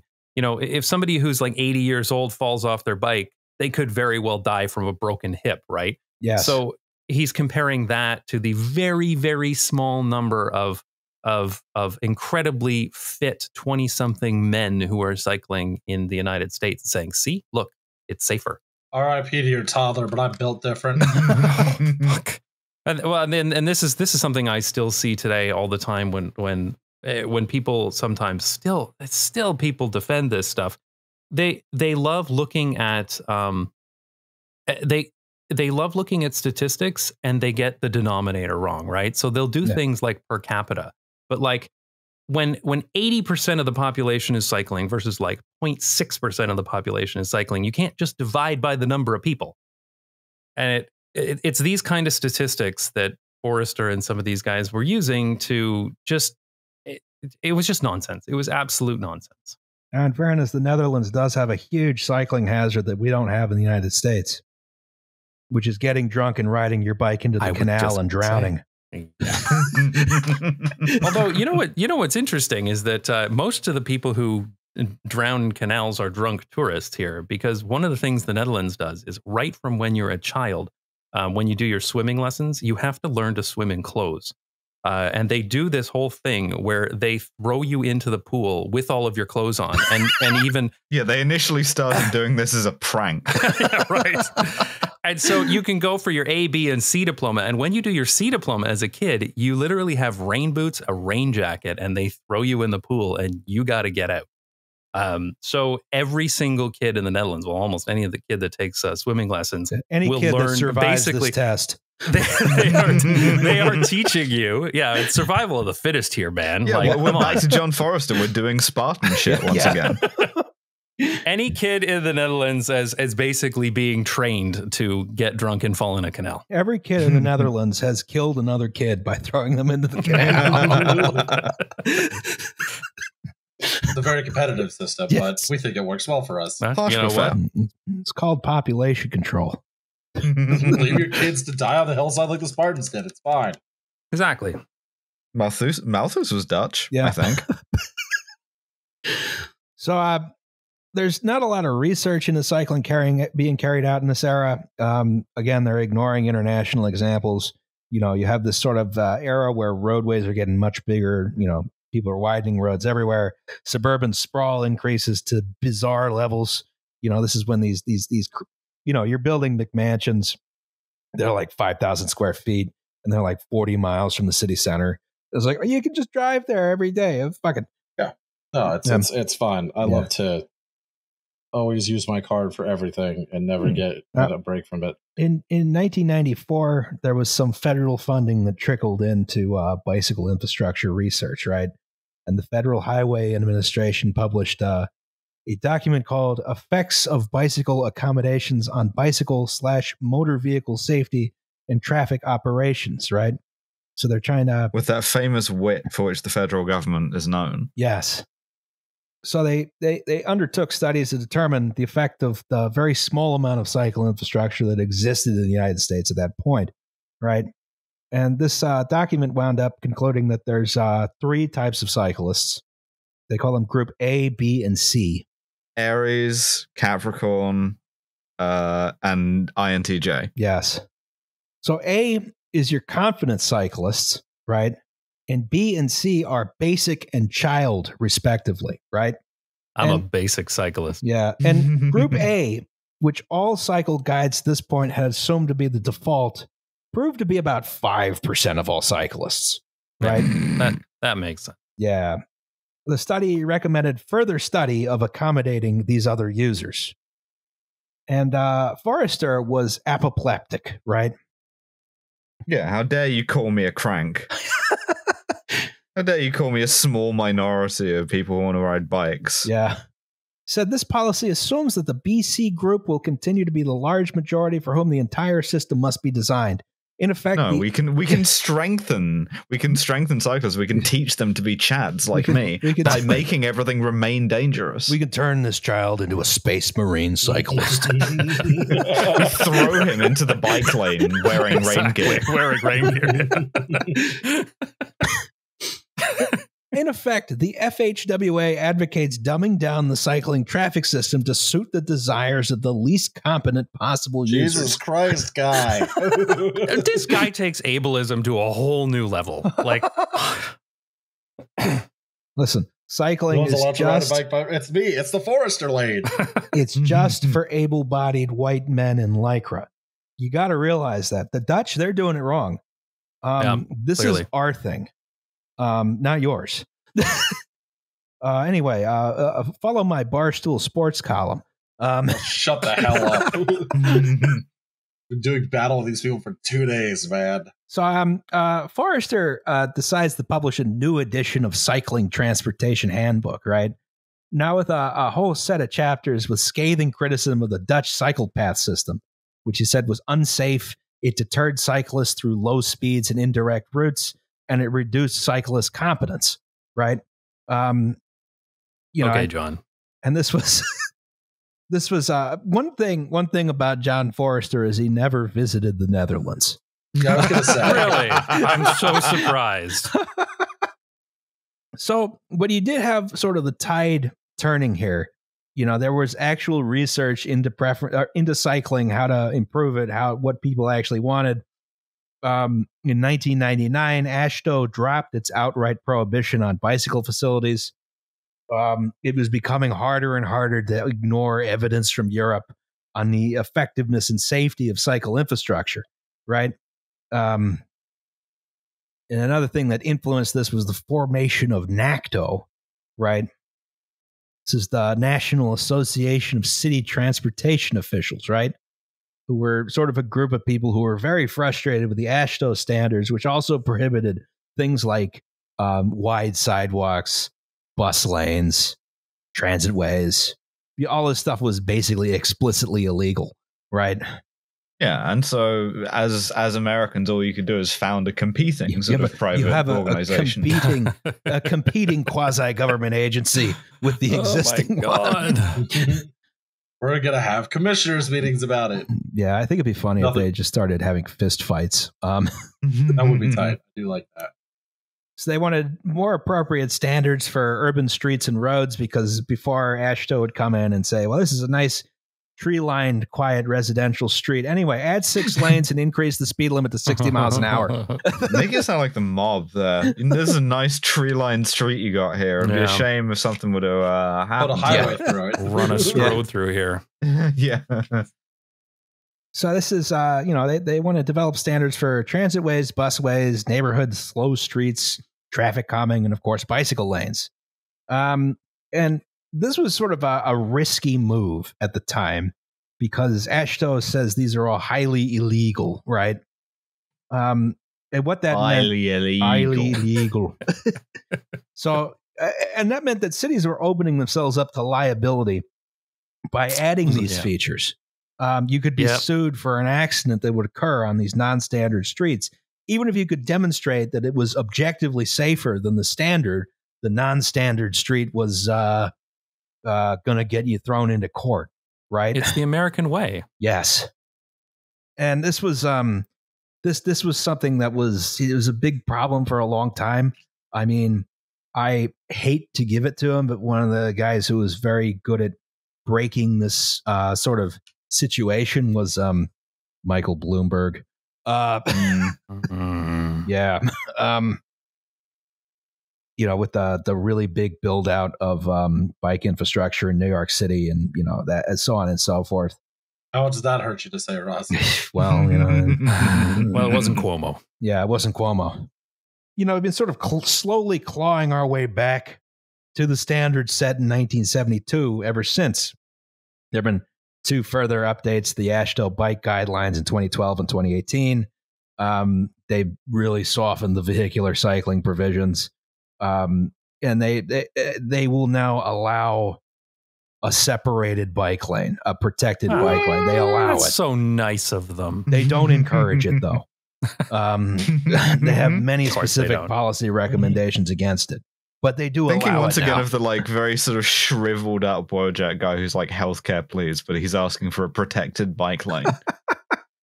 And you have bicycling is becoming popular again. It's becoming a more mainstream mode of transportation in the United States. They're very slowly installing infrastructure everywhere. But of course, this is a terrible time to be building infrastructure because you just need so much goddamn public comment. My God, everyone wants their parking spot.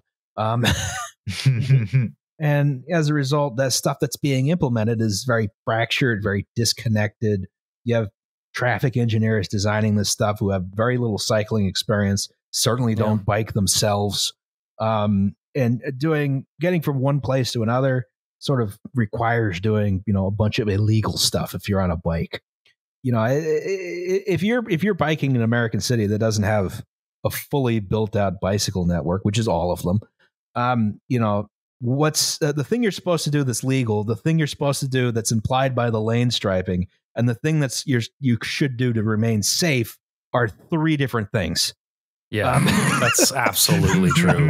That's absolutely true. And you have to make Canada too. How many of those decisions per minute? Yeah. Oh my God.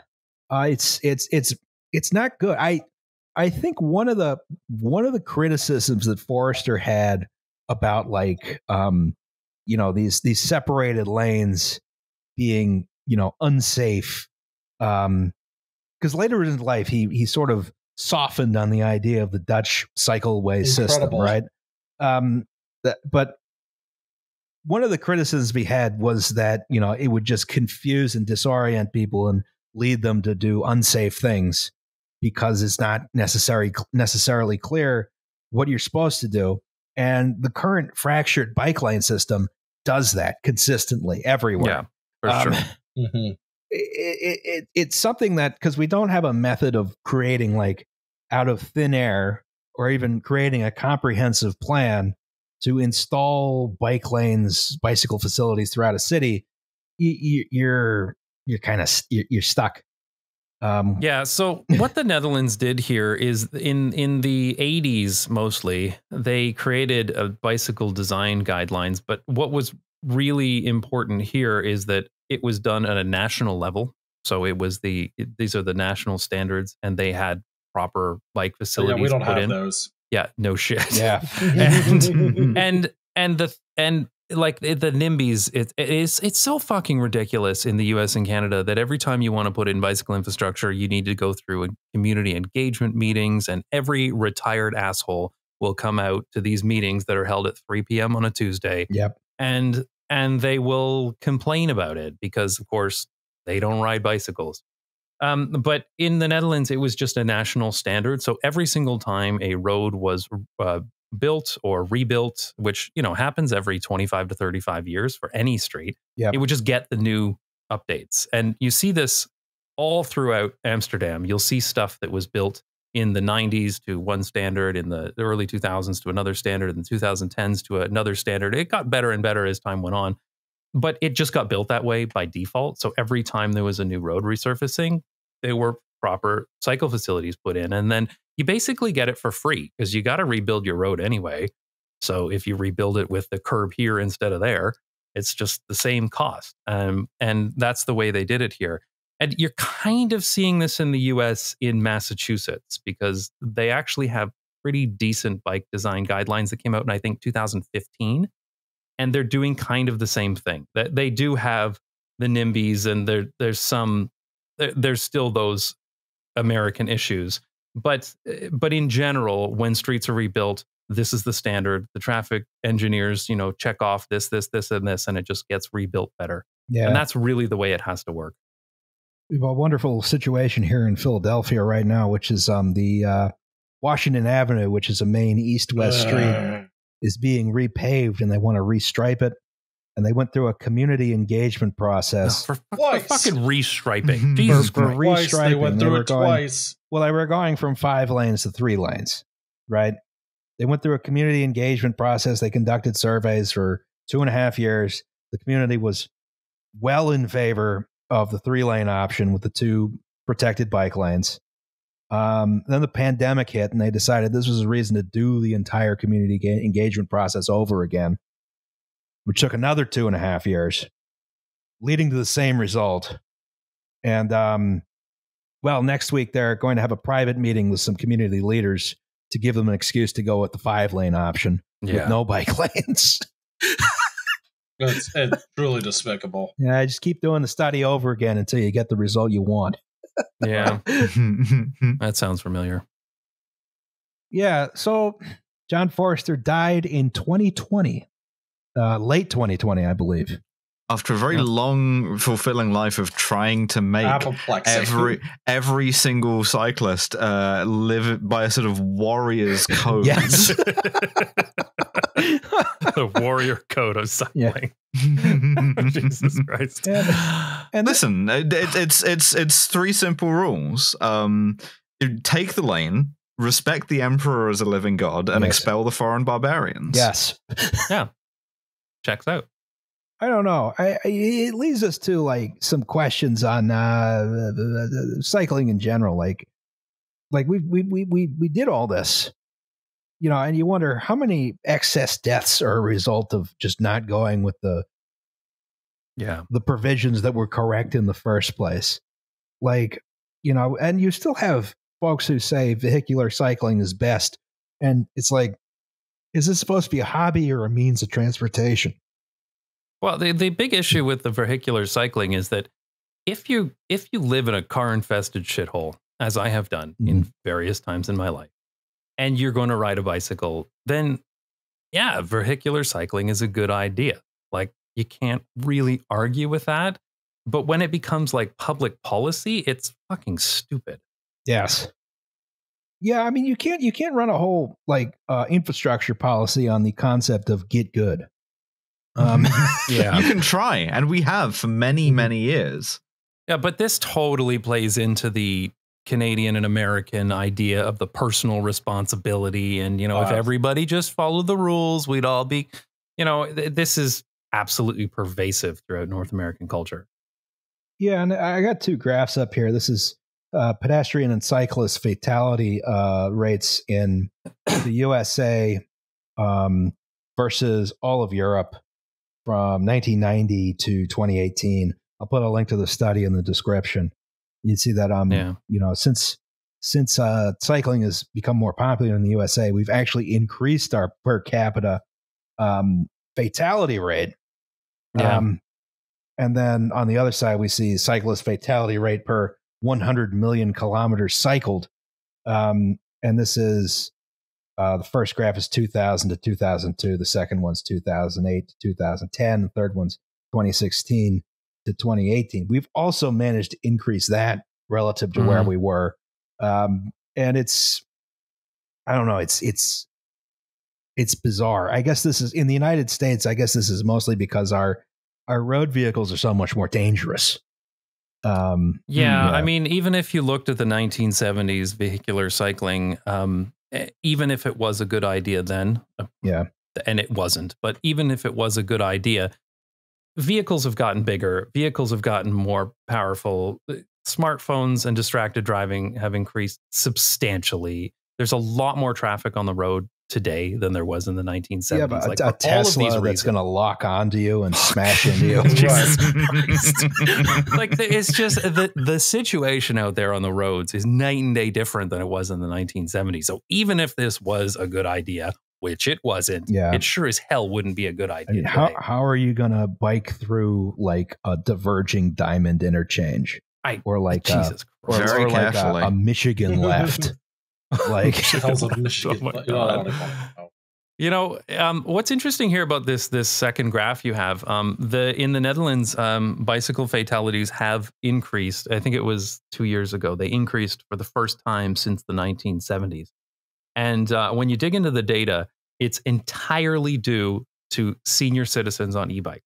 Wow. That is the only place the bump came from. But it came because what happens is that you get these Dutch people who have been cycling since they were literally 3 years old, and they've been cycling all their life. They're very confident, but then as they get older, their reflexes get slower and they're not as good as they used to be. They can't keep up the 35 miles per hour that they did throughout all of their life, like John Forrester.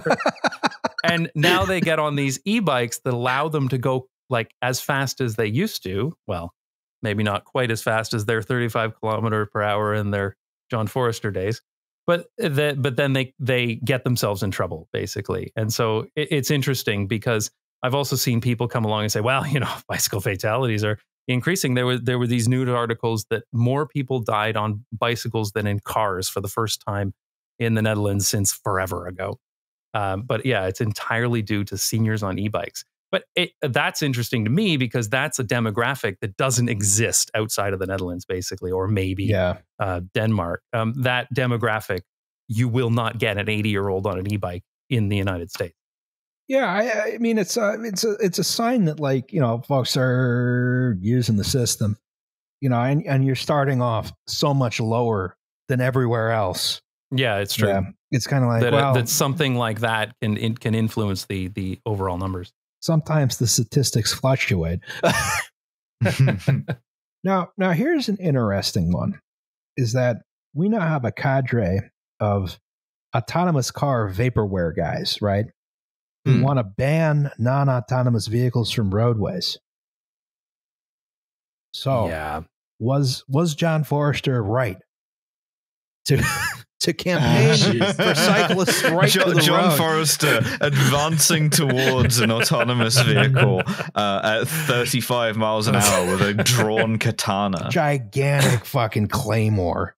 I don't know. Like, I don't know what the AI of a self-driving car would identify John Forrester as, because it would be unlike anything it had ever seen before. Tier 1 threats, yes. It would be like, this is clearly a military jet of some kind. Yeah.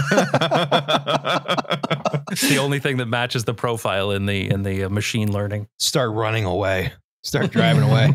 I can't deal with Your this. Tesla just backs up. Yeah. Like a horse. Just gets startled. Shit. Well, that was vehicular cycling. What did we learn? I was right to never cycle.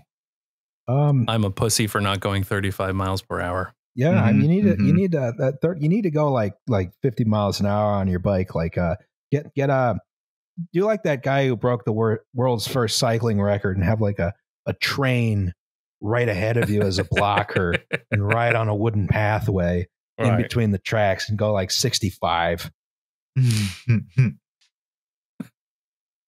Yeah. All right. Let's all start vehicular cycling. I'm going to go find the densest truck route I can find tomorrow. Oh, yeah. I'm going to thrust myself. Well, there's Northfield Drive in Waterloo. Yeah. Everybody take the lane. Yes. Take the lane, everyone. What I learned is I do not regret leaving. All right. We have a section on this podcast called Safety Third. Shake hands with danger. Greetings. Ooh, I like this. Well, there's your problem crew and possible guest. Hi, Hello, thanks. possible guest. I love the show, and I especially love the Marathon Titanic episode. I've used that one specifically to get people into WTYP since it's such a good listen on a really long drive. Keep up the good work. When I was fresh out of school at 22 years old, I worked at a company that designed systems for the automotive industry. Oh, no. Since I studied something not engineering related, I had a lot of on-the-job training, that's in air quotes, also known as reading safety articles and patching a loose framework together to keep people safe. As the lab manager, this also included some of the systems that involved our ISO and AEC, that's automotive qualification tests, right? One of the things you have to do when you develop products for cars is test them in a crazy range of temperatures. We were required to conduct testing from as high as 180 degrees Fahrenheit to as low as negative 50 degrees Fahrenheit, which, gee, what the fuck does Tesla do then? Not do that. Simply not do those things. It's fine. It's designed for a range of 60 to 85 Fahrenheit. That's fine for all of California. It's designed for anything California will ever see. 72 degrees and sunny.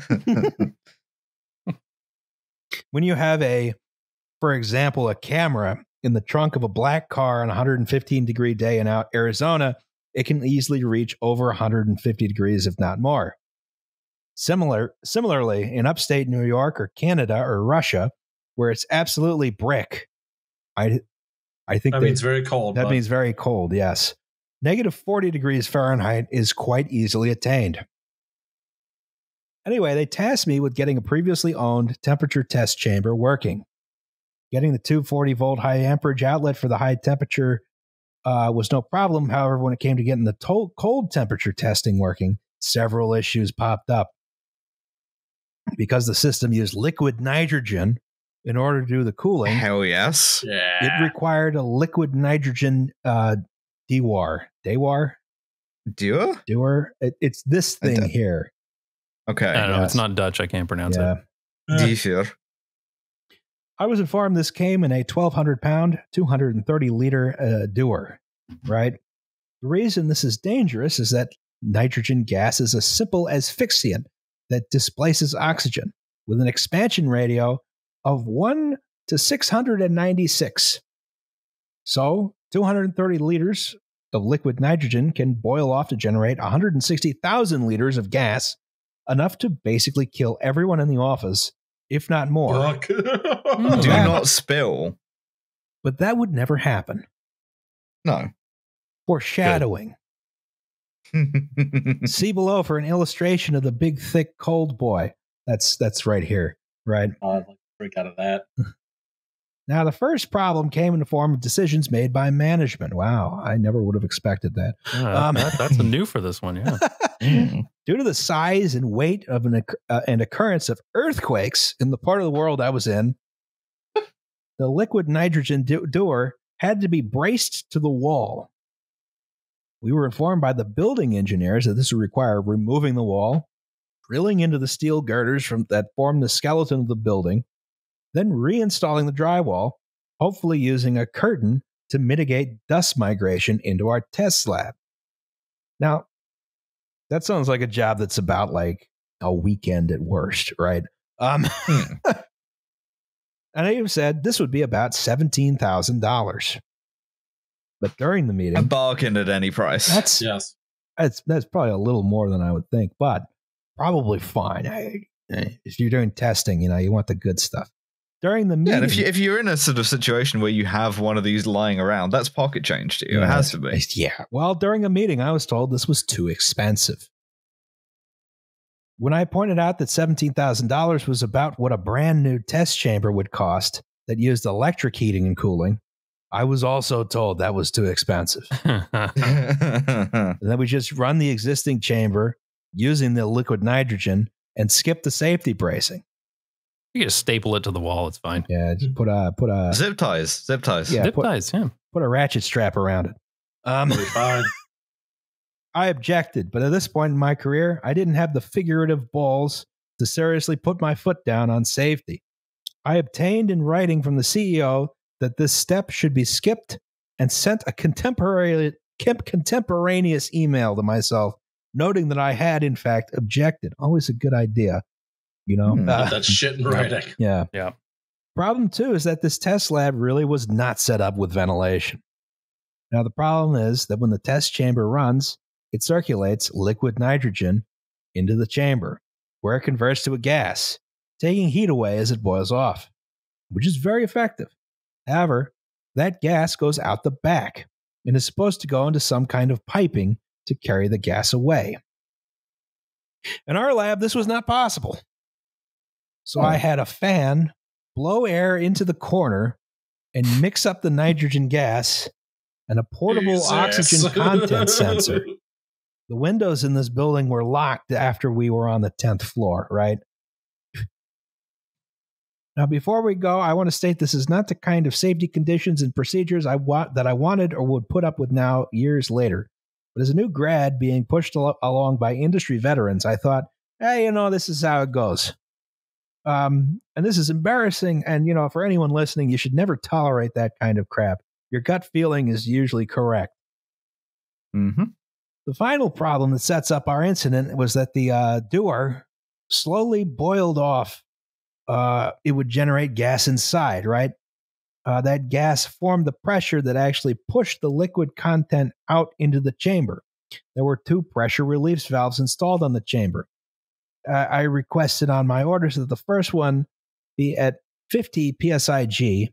I don't know what psig is. Pounds per square inch per PSI gauge. PSI gauge. Gram? Yeah, that could be it. The first one's at 50, the second one's at 85. This would ensure it never got too much pressure. However, on the delivery, at the time in question, the company brought in delivered with an 85 psi and a 300 psi valve. It's fine. Close enough. I needed the Dewar for tests and accepted it. Overnight, the pressure built up well beyond 85 psi, because the valve was stuck due to the low temperature, which you think they would have anticipated for a liquid nitrogen container, but what do I know? During a test, we had a field engineer who we'll call Tom, even though his name is Paul. I like that. Who was very keen to get his face as close as possible to the chamber window during the temperature pull down, despite my repeated insistence that he not do that, since he would basically be breathing in a ton of nitrogen and not much oxygen. He brushed me off and continued, which is always a good thing to do when the lab safety manager tells you to do something. After about 2 minutes, he stood up rapidly, began to ask a question, and immediately passed out. Not ideal. On the way down, his Rolex on his wrist Nice. smacked the pressure relief valve, which immediately unstuck, went to full open, and began... Yo, if he died, can I have his Rolex? Oh my God. began venting nitrogen gas into the room at around 250 pounds per square inch. I have a question, and I know the thing is, there's no answer in the thing, but I know in my heart. And my question is, what model of Rolex? And the answer that I know in my heart is Milgauss. This is why I don't wear time bracelets. Everything's coming up Milgauss. The oxygen content alarm on the other side of the room almost immediately began screaming, showing the O2 content was about 13%, which is well below the normal air percentage of 21%. I immediately ordered everyone out and helped drag Tom into the hallway, then went back in and attempted to stop the valve from blasting out nitrogen. Please note, do not do this. Do not do this. Do not do this. Evacuate the building and call the fire department. Yeah, don't even do that. Just wait for it to dissipate. Just walk away. Yeah, just walk away.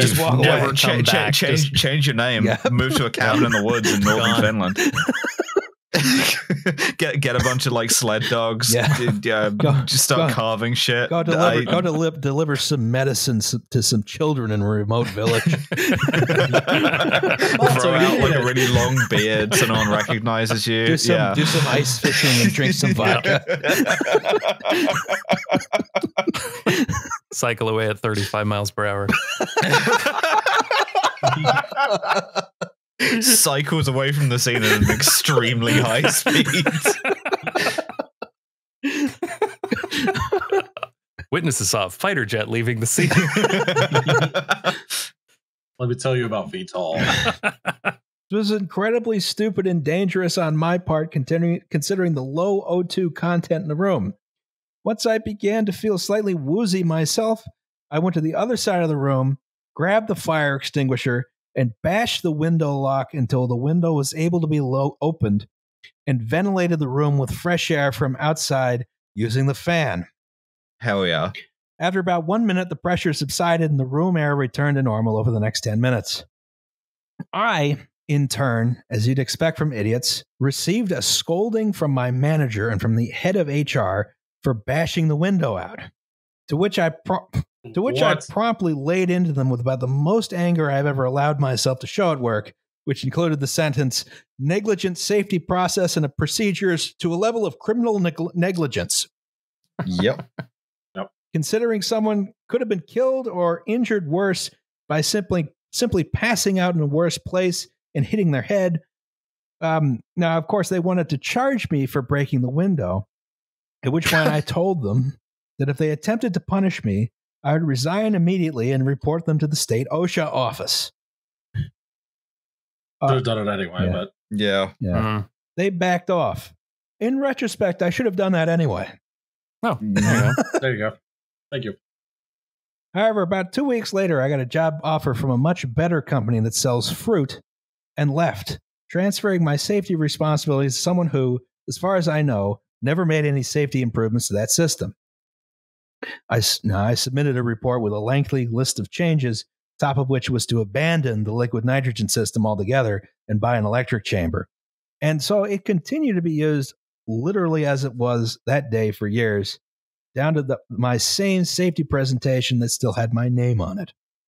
Oh my God. Wonderful. The lesson I want to convey here is that safety matters and is worth threatening or indeed resigning over. Stand up for what you believe is right when it comes to dangerous things, because even if someone doesn't die, they can still be seriously injured or sue you.